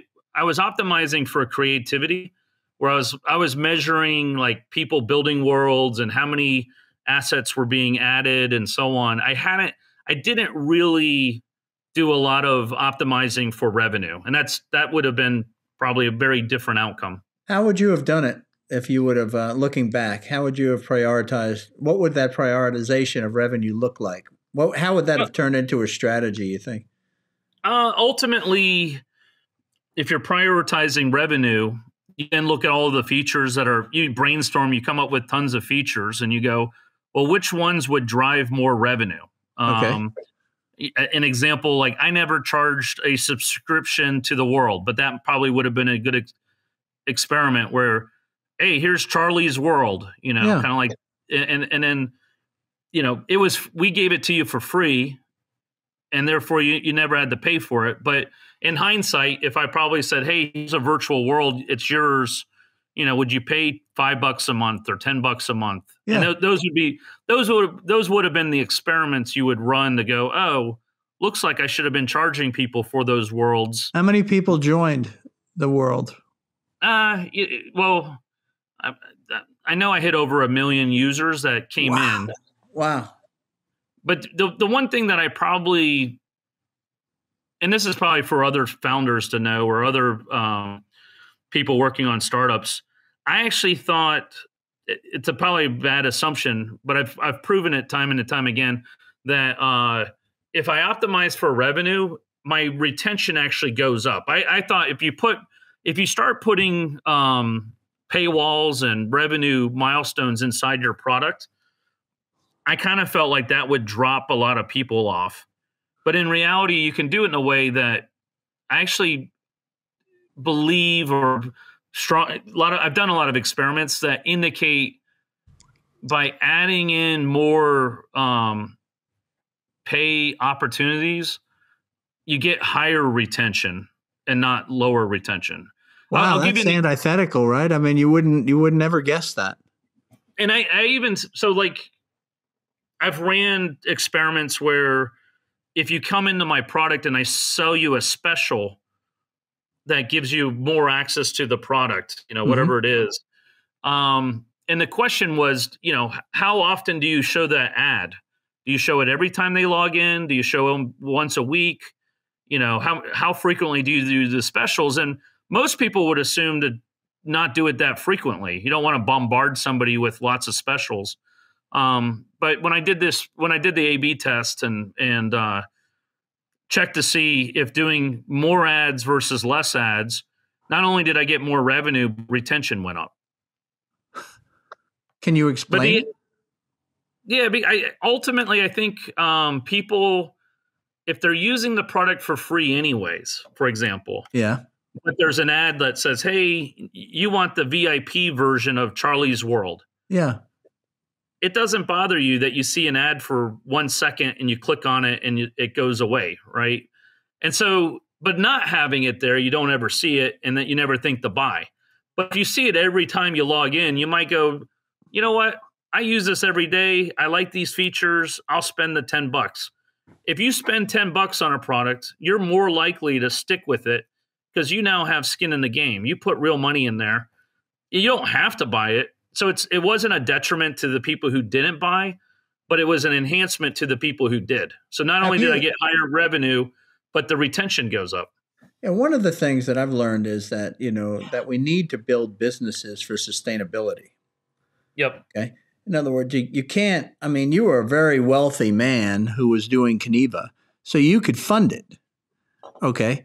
That was probably the other, inadvertently, I should have probably optimized for self-funding through the business itself as opposed to me funding. That's my point. So when you have too much money, you sit in a situation saying, well, this is something I'm really, the creativity is what's grabbed me. But what you realize is that if you didn't have the money, if you were Chris 2.0 with, thinking $1,000 is still a lot of money, you would have had a different model for this virtual world than you had because you're sitting on a pile of cash. You would have made it into something that would have actually made money because you have to make money to stay alive. Yeah. Yeah. So that's interesting. But that was a learning. That's how we learn, Yeah, for sure. For sure. It definitely, where did it go? Experience. I put it on pause. I ended up saying, but when? Hey, how many years did you invest in it? Probably, a good question.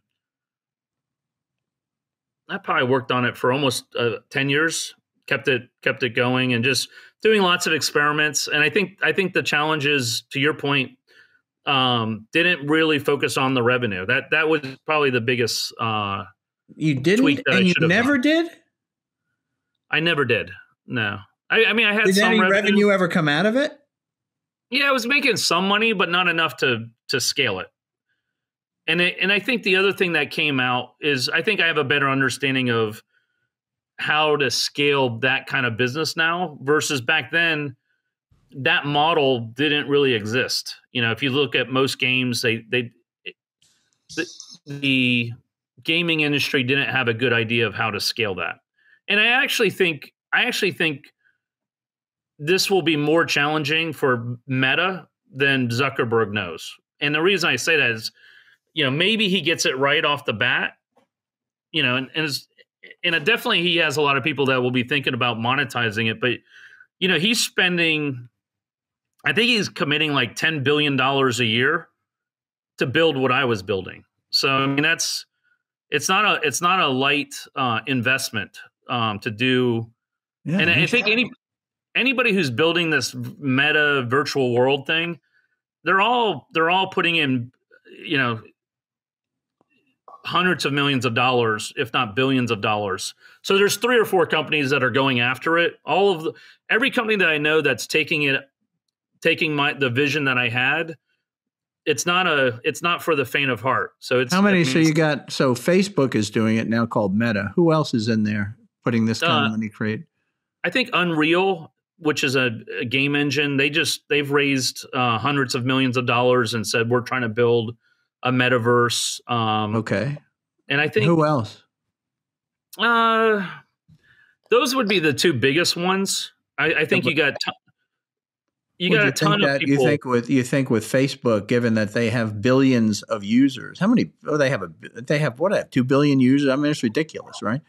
Well, the interesting thing is they're actually losing users every day, and they just had their biggest market correction. I don't know if you saw that in the news. Yeah. Well, they said that we've lost because of Apple's control over the iPhone. They've lost $10 billion in revenue.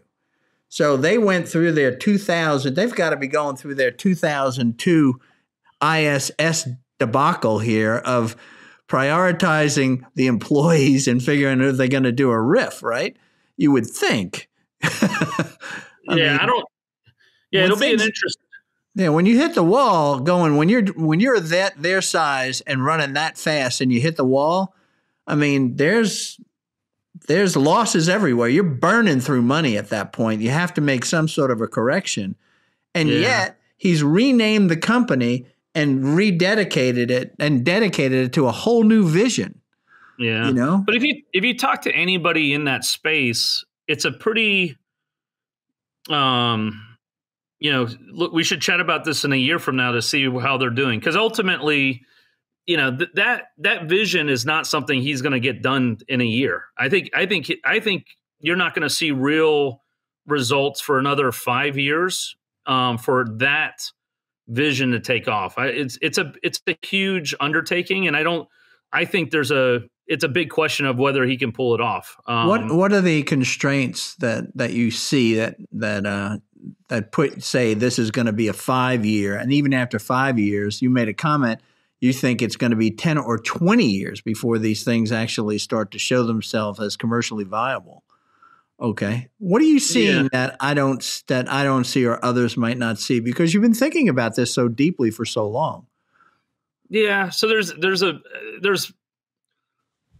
I think there's multiple vectors that create challenges. One is the hardware, right? You got to have the headset. That's one of his big bets. He spent several billion buying the hardware headset, and it's still not widely adopted, right? It's expensive.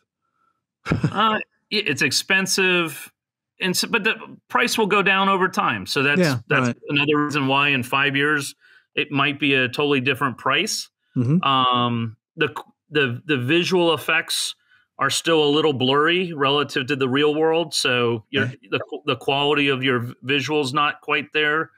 There's also probably the higher level of, do people want to be in the VR headset? And I think I think if I had an analog, it would be 3D TV. Like, remember when Avatar came out and you had 3D IMAX and everybody was like, oh my God, this is going to change movies forever. And then everybody got 3D TVs that just by buying a TV, you got the feature anyways, but nobody uses it, right? Nobody wants to wear goggles or glasses to watch 3D.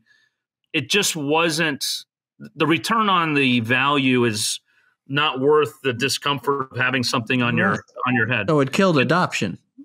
And so the question in that scenario, he's made a huge bet with Meta to say, is the headset something that, like, even right now, if I had a headset and you had a headset, is it better or is this okay? Is this good enough? I actually because like while you're chatting, I'm taking notes and stuff. Yeah. Versus if I had a headset, it becomes problem. I can't type because I can't see what I'm typing. I can't. Yeah. I can't even drink a Red Bull. So I'd be like, I'd start losing my ability to even talk. I'd be like, oh man, so now I got to take my headset off, and now it looks like I'm looking at the ceiling because my headset's on the table, and you're confused, going, "Why is Chris staring at the ceiling?" So I think so. That's a huge issue in a question. Will we ever want to go 100% more virtual than what we have now, which is maybe. Well, can I enter a virtual world without headsets? That's my question, so that I don't have the adoption issue of having to buy more hardware and all that. I just use my screen, and I'm sitting in my dark room with my screen, and I'm in my virtual world. Wouldn't that bypass the adoption issue? And this is the big bet, right? Is you got Meta, Zuckerberg betting his entire company that they're going to be owning the hardware that sits on your head. And they're not designing it to be dual headset / dual PC. So you want to be in the virtual world, you're buying my headset. That's what they're betting on. That's the bet. Wow. So we could actually see that Facebook could blow up and die based on a self-inflicted wound. Well, they've also got some other challenges that Zuckerberg pointed out. Number one, TikTok is eating their lunch. I don't know if you're familiar with TikTok. Oh, yeah, I am, yeah. But they said their number one competitor right now is TikTok, and I think the challenge for him, I don't want to make your podcast all about Meta, but it is interesting because maybe from a timely, this past week. Highlighting. Well, I think you've got a lot of young engineers, okay? People that you're talking about at Georgia Tech and all that, they're all looking at this. They're looking at what's the next new thing, right? Where should my computing come? I'm an electrical engineer. Should I be looking at headsets? Should I be, all of these questions are coming up. These are because they want to get in at the beginning. They want to be Chris, who gets into cybersecurity, when no one knows what cybersecurity is. Yeah. So this is a good discussion. I think it's helpful for them because you've put 10 years into this of your own money. So you're not guessing at it. You've done it.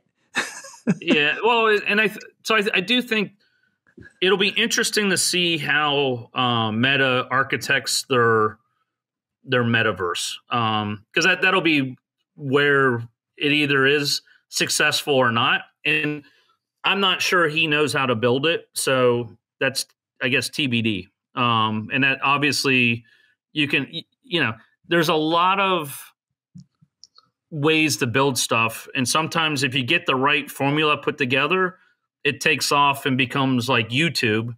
But if you recall, YouTube had 1,000 other competitors, even Google, even prior to YouTube, they tried to build their own Google video and, and nobody could build what YouTube did. They got the formula right, and everybody else tried to copy it. And I'm not sure so far, if you look at Facebook, their innovation isn't coming from Zuck. Their innovation is coming from acquisition, right? They've had to buy WhatsApp. They've had to buy Instagram. They had to buy the headset.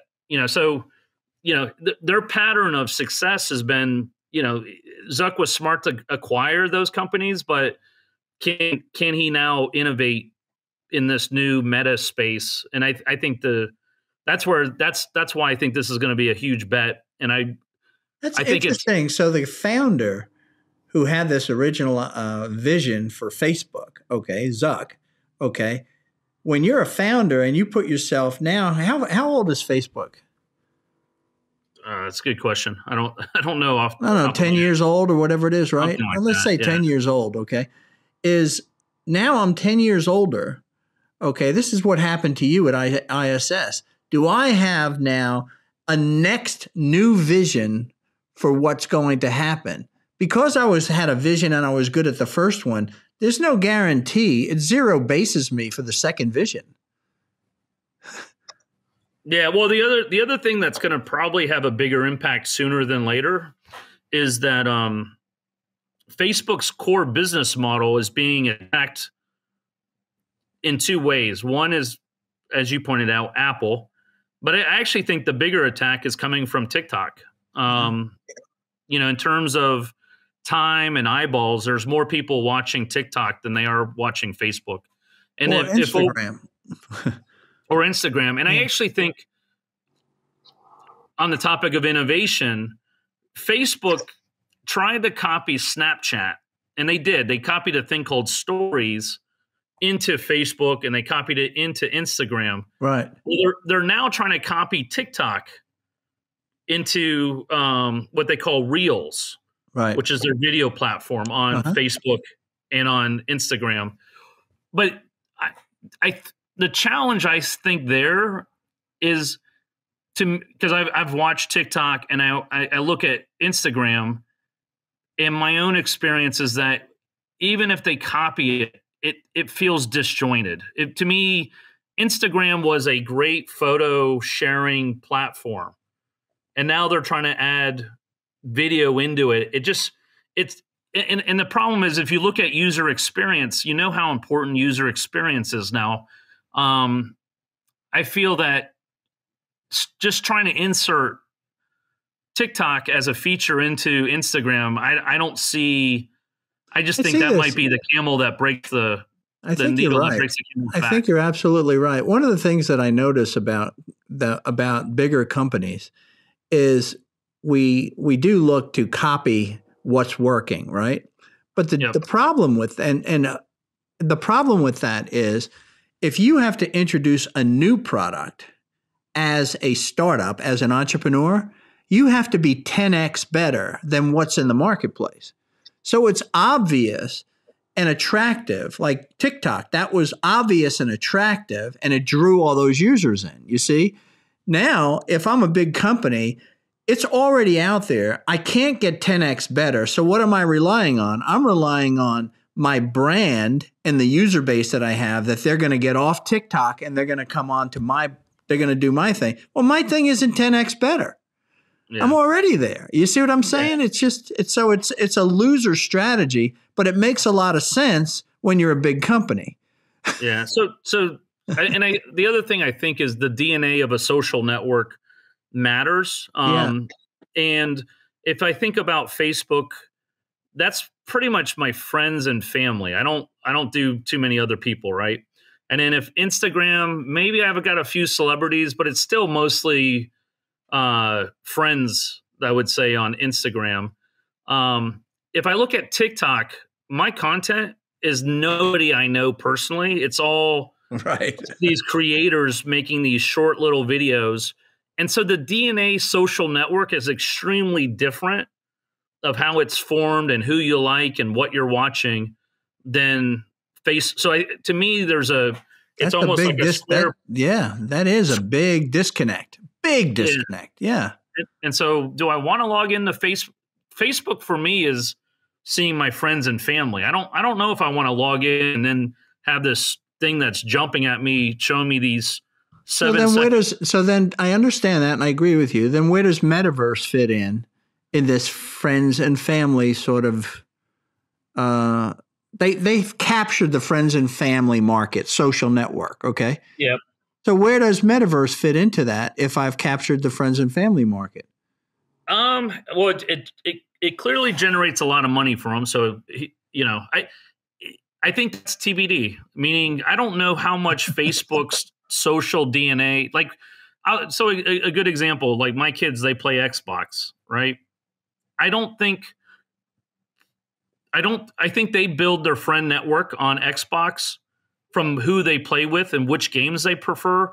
So it's more the virtual world experience first that then forms the social network. Versus Facebook started off going, it's your real friends, it's your real family, and that's your social network. But that's not who I want to play games with. And Wow. I actually think a lot of people would say they have a strategic advantage, but I actually think there's some underlying disjointed issues that they haven't really thought about yet or have been articulated. Wow. TBD, buddy. That's going to be interesting. Help me with this. So now you've kind of just some final thoughts on Keniva is you've kind of moved out of the virtual worlds and into where is Keniva now? What is? So there's two pieces that I'm doing. I'd say my time's focused on, if you want to call it a startup world, I'm building a platform not too dissimilar, but instead of building virtual worlds, I'm building a platform to enable. I'm really into creation. Like I love creativity and creation. And so whether you're creating a virtual world or creating a startup, they're kind of, I won't say the same problem, but similar in that they're tapping into, having a vision, what problem are you solving? Yeah. And then what resources do you bring to bear, right? And it's a community effort. And that's what I was building with Keniva. So Keniva itself wasn't just like, here's Charlie's world, but there was actually a lot of social structure around, you could invite groups of people to become, co-builders with you and collaborate so that, a world's very time consuming to build, but you could end up with, an army of people helping you build your world, right? And all of that DNA, I think, is important. I think there's a lot of parallels to startups. You building Charlie's startup, you can try it by yourself, but you're going to be more successful if you have a team of whether it's co-founders, mentors, investors, everybody who's vested to see you succeed.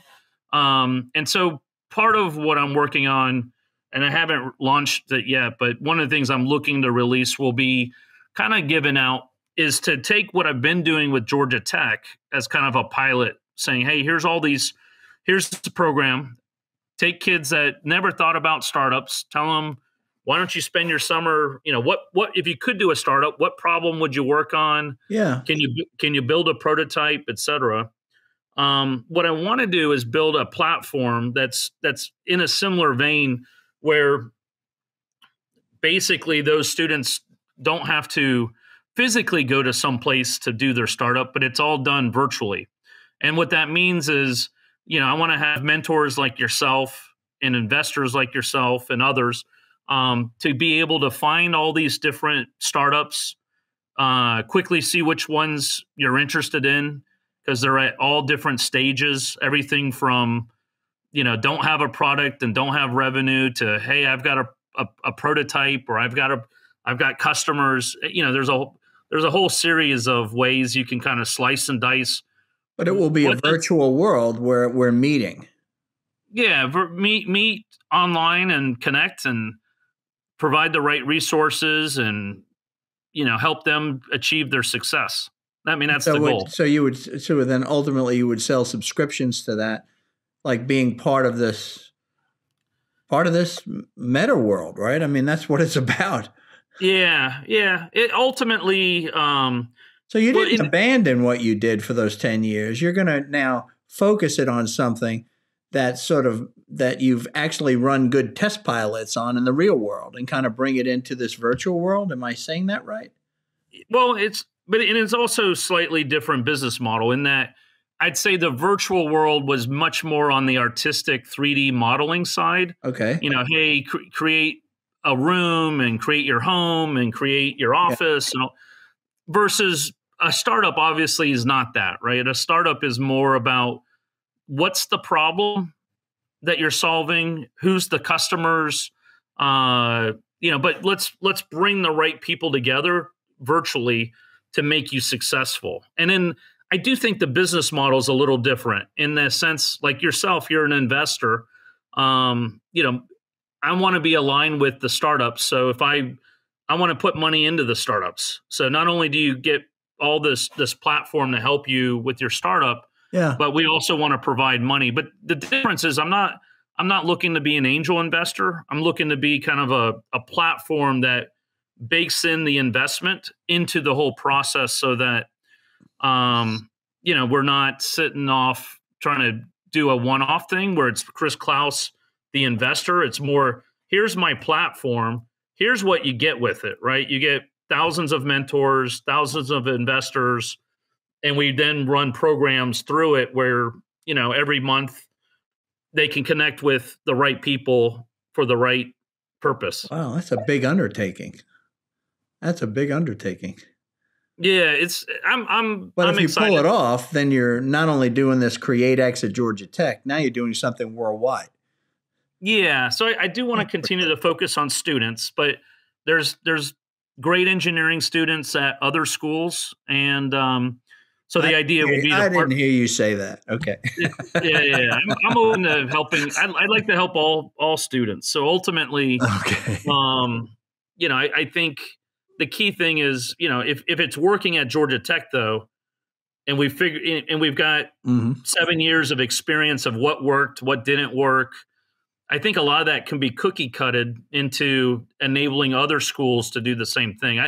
Most other schools, you would think they'd have something like CreateX, but they actually don't. Most of them, they'll have an accelerator, but it's like for the graduates, the kids that have already graduated. And I'm like, there's some real opportunity to make this available to freshmen, sophomores, juniors, the whole, why wait until you graduate? I always wondered, with what we've been through here with this pandemic is, that we're all working from home now and everything else, right?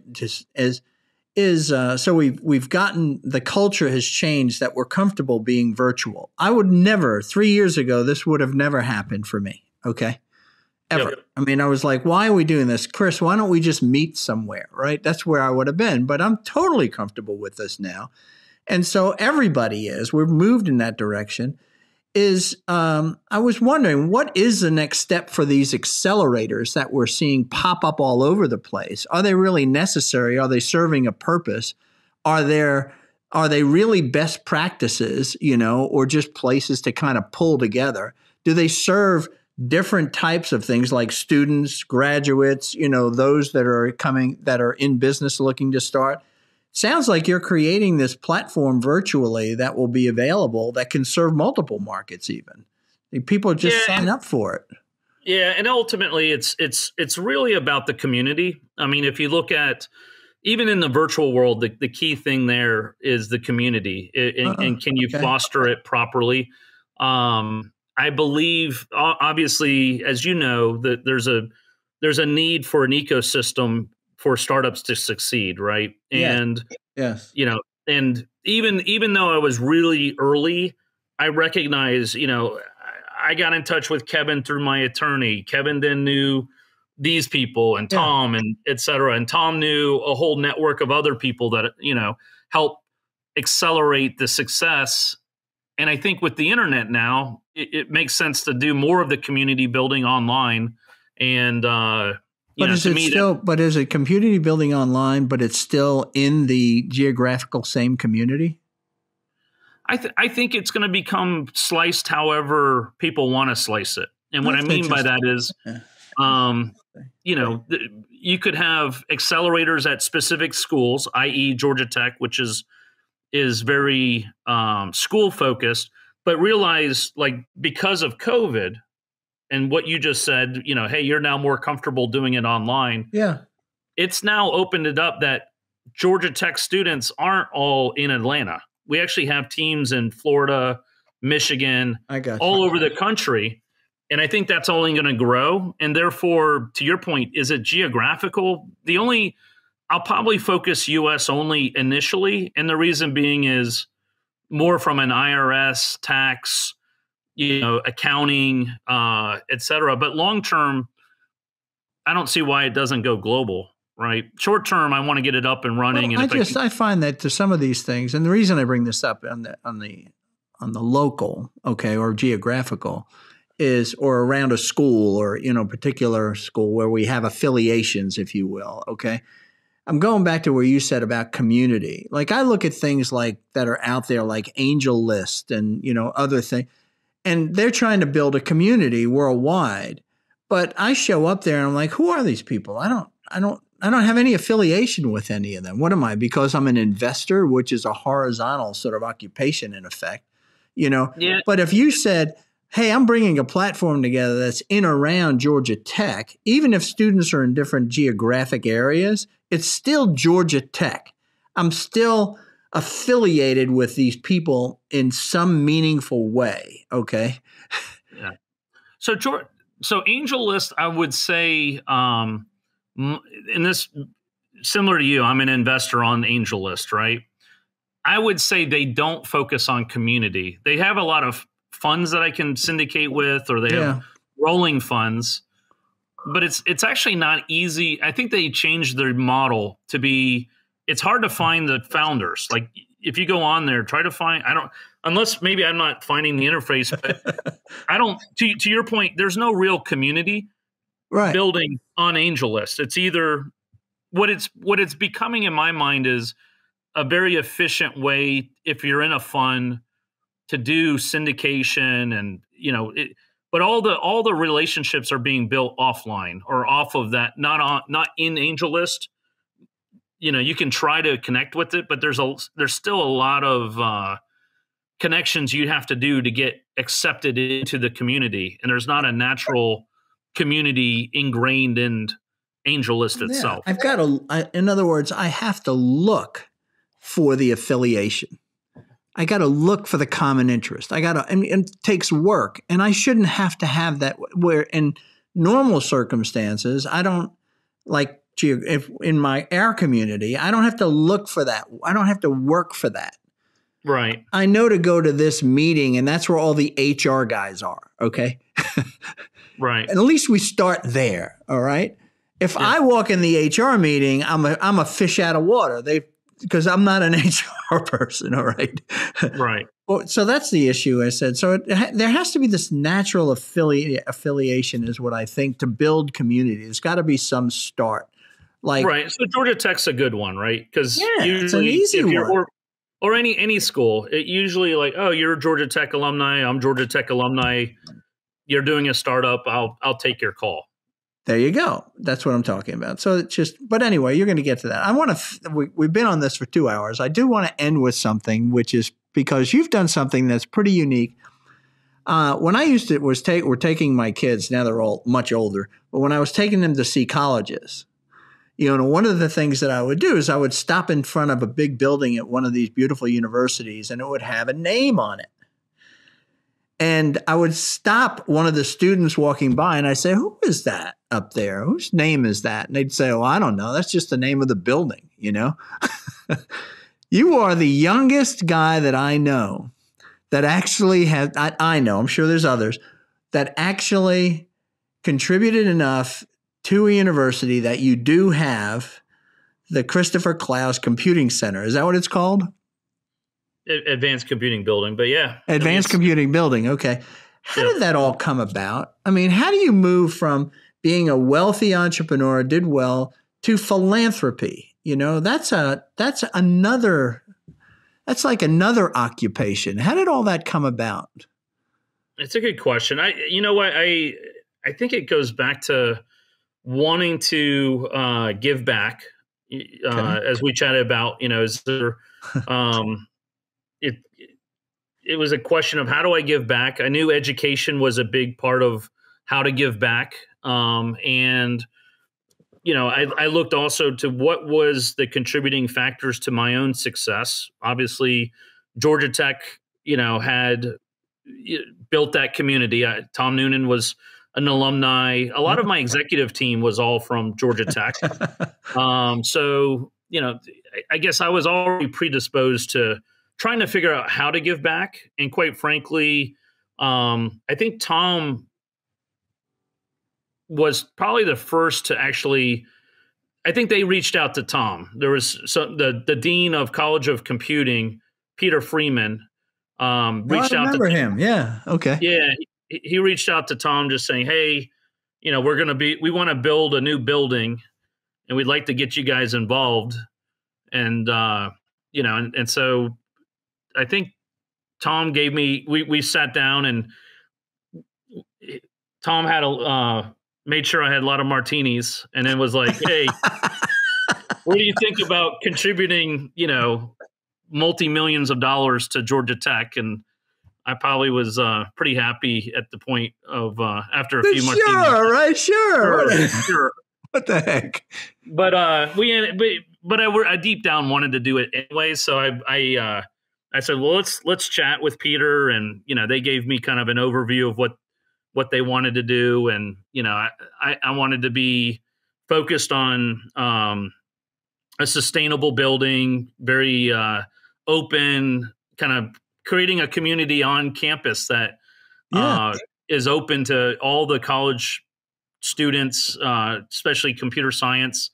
And I think it really is a big part of the heart of Georgia Tech, that building. If you go on campus, you can't miss it. No, it's beautiful where it's located and everything. It's gorgeous. Yeah. Yeah, it's pretty compelling. And I think, with that, it's kind of the nervous system of bringing all this different multidisciplines together. Because computer science, I don't know if you know this, but computer science has now become the number one college of engineering, is the number one college in terms of size at Georgia Tech. Okay. And even if you're not in College of Computing, every engineer minors in computer science now. Oh, wow. So it doesn't matter if you do mechanical or math or, what, all engineering pretty much requires some coding. So almost every student coming through now has some computer science curriculum. And so this building kind of was the center of that. And I guess, again, just very fortunate that my own path was software, computer science. And well, how did it wind up with your name on it? Now that you're telling me that Freeman, he reached out to Tom Noonan, how did it wind up with your name and not his name or both your names? How did that all kind of come to be? It all comes down to the check size. Oh, that's it. So they basically said, hey, it's and the good news is it's actually like a $60 million, almost $70 million building. Yeah. But the amount that I had to contribute was $16 million. And the rest of it was matched by the state and the school and so on. So is that did you prior to making that commitment to them, did you do any philanthropy anywhere else, or was that your first foray into giving money away? It's a good question. You know what? I did volunteer and may have given some money away. I volunteered with Senator Nunn. I know Senator Sam Nunn, you probably know. Yeah. His daughter ran Hands in Atlanta.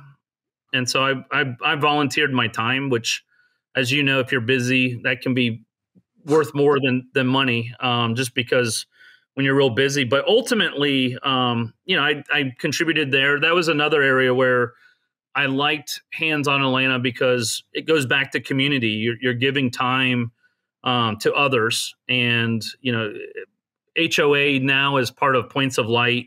But that would be another area where I in fact, at our own company at ISS, we ended up doing at least annually several projects with Hands-on Atlanta where we either painted a school or we did. Yeah, I can see doing that kind of stuff. But there's another thing. See, the issue that I'm trying to get to is people who are really good at making money, don't really give a lot of thought to giving money away. Okay? Because that also there are people that are good at giving money away, and it's generally not the people who made the money. Okay? So you've got approach through Tom. Okay, from, like you said, Peter comes to Tom. Tom gets you in a good mood. Next thing you know, you're writing a check for $16 million. Okay, now I'm sure as you look at your net worth and all, that $16 million didn't really change your life in any way. Okay, giving it away, I mean. If you had $16 million more, it's not going to change what you do or what you buy or how you live or anything else. So how do you continue on to be a philanthropist, or is it just a one-time event? Guy just caught you at the right time kind of deal, No, it's a good question. And just to clarify, it wasn't a check. It was actually, if you do it right, you want to do it in stock. Yeah, I got you. There's actually right. Well, there's actually a huge tax implication. If I know what you're talking about. I'm understanding what you're saying. If you give your stock to Georgia Tech, then it's a nonprofit. Boom, you don't have to pay tax on it. But if I had sold it, then I paid tax and then have to give the money. So it's better to give stock. Right. Second question though, was it a one-time thing? I continually give. To different programs, whether it's at Georgia Tech or, schools, et cetera. But part of what I want to do ultimately is I do have a foundation now, right? Okay. And I set that up, and long-term, part of my goal with building this platform for startups is, to your point, it's actually hard to give money away in a meaningful way. To give any meaningful money away, and it's very hard. Meaningful money is hard to place because organizations can't take it or you ruin them. Yeah, for sure. So so some of the areas I'm looking to, whether it's donate or invest, which is kind of the two sides of the same coin, which is how do you have impact? For me, like, one of the big areas is sustainability. Like, how do we move from, where today we pollute the air with CO2 and, obviously I think there's a lot of environmental damage. You probably may know this, but we're currently in the stage of the fastest number of extinct species occurring right now because we're destroying all the environments for animals, right? So ultimately, we've been blessed to grow up in a planet that had a very healthy environment.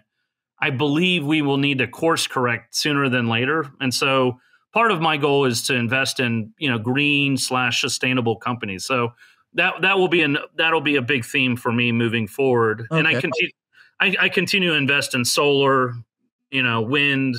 And I think that'll happen is as we get older, and you'll get a little older, you start thinking, I don't need to be the guy that dies with the most money. We're seeing this with Warren Buffett and with Bill Gates and some of these other, that whole billionaire push, to give away half your net worth before you die kind of a thing, That's right. Is, as you get older, you do get to the point you say like, well, what am I going to do? Who's going to take all this, I need to put it to work. God's blessed me with this, like you said, everything's sort of lined up. What do I do with it? Where do I put it? You can only invest so much. And as you invest, that's even more money because you'll be successful again. And then it just compounds the problem. So moving to philanthropy as a way of giving back is something I think that we're all faced with. And I think you're going to make an even bigger impact as you go forward there. Yeah. I appreciate that. Yeah. It'll be good. Well, this has been a delight, and I've taken you much longer than I thought. I think we've been talking a little over almost 2:10. So thanks for this time. It's been fabulous. I think people are going to learn a lot, especially from that ISS experience that you went through. Incredible. Yeah, I appreciate that. And we'll have to do it again and see where the virtual world ends up over the next year or two. But I think if I were Zuckerberg, I'd be calling you up and saying, can I buy you dinner? And then the other thing is hopefully, later this year, I'll have my platform up that's helping build a community around startups. Love to have you and your community that you've been fostering participate and be a part of it. Let's do it. Okay. That'll be fun. Well, I'm going to sign off here to our guests, and then I'll say goodbye to you. Okay. Okay. All right. Take care. Hey, thanks for joining me and Chris. What a brilliant, brilliant man who's been given all kinds of gifts, as I told you. And there's some great lessons in what he told us here on how to build companies and how to start them and how to build them from scratch. And you'll notice he hasn't stopped doing it yet. Thanks for coming. Please join me at paparelli.com. Give your email and you'll not miss an episode. Thank you very much. Take care.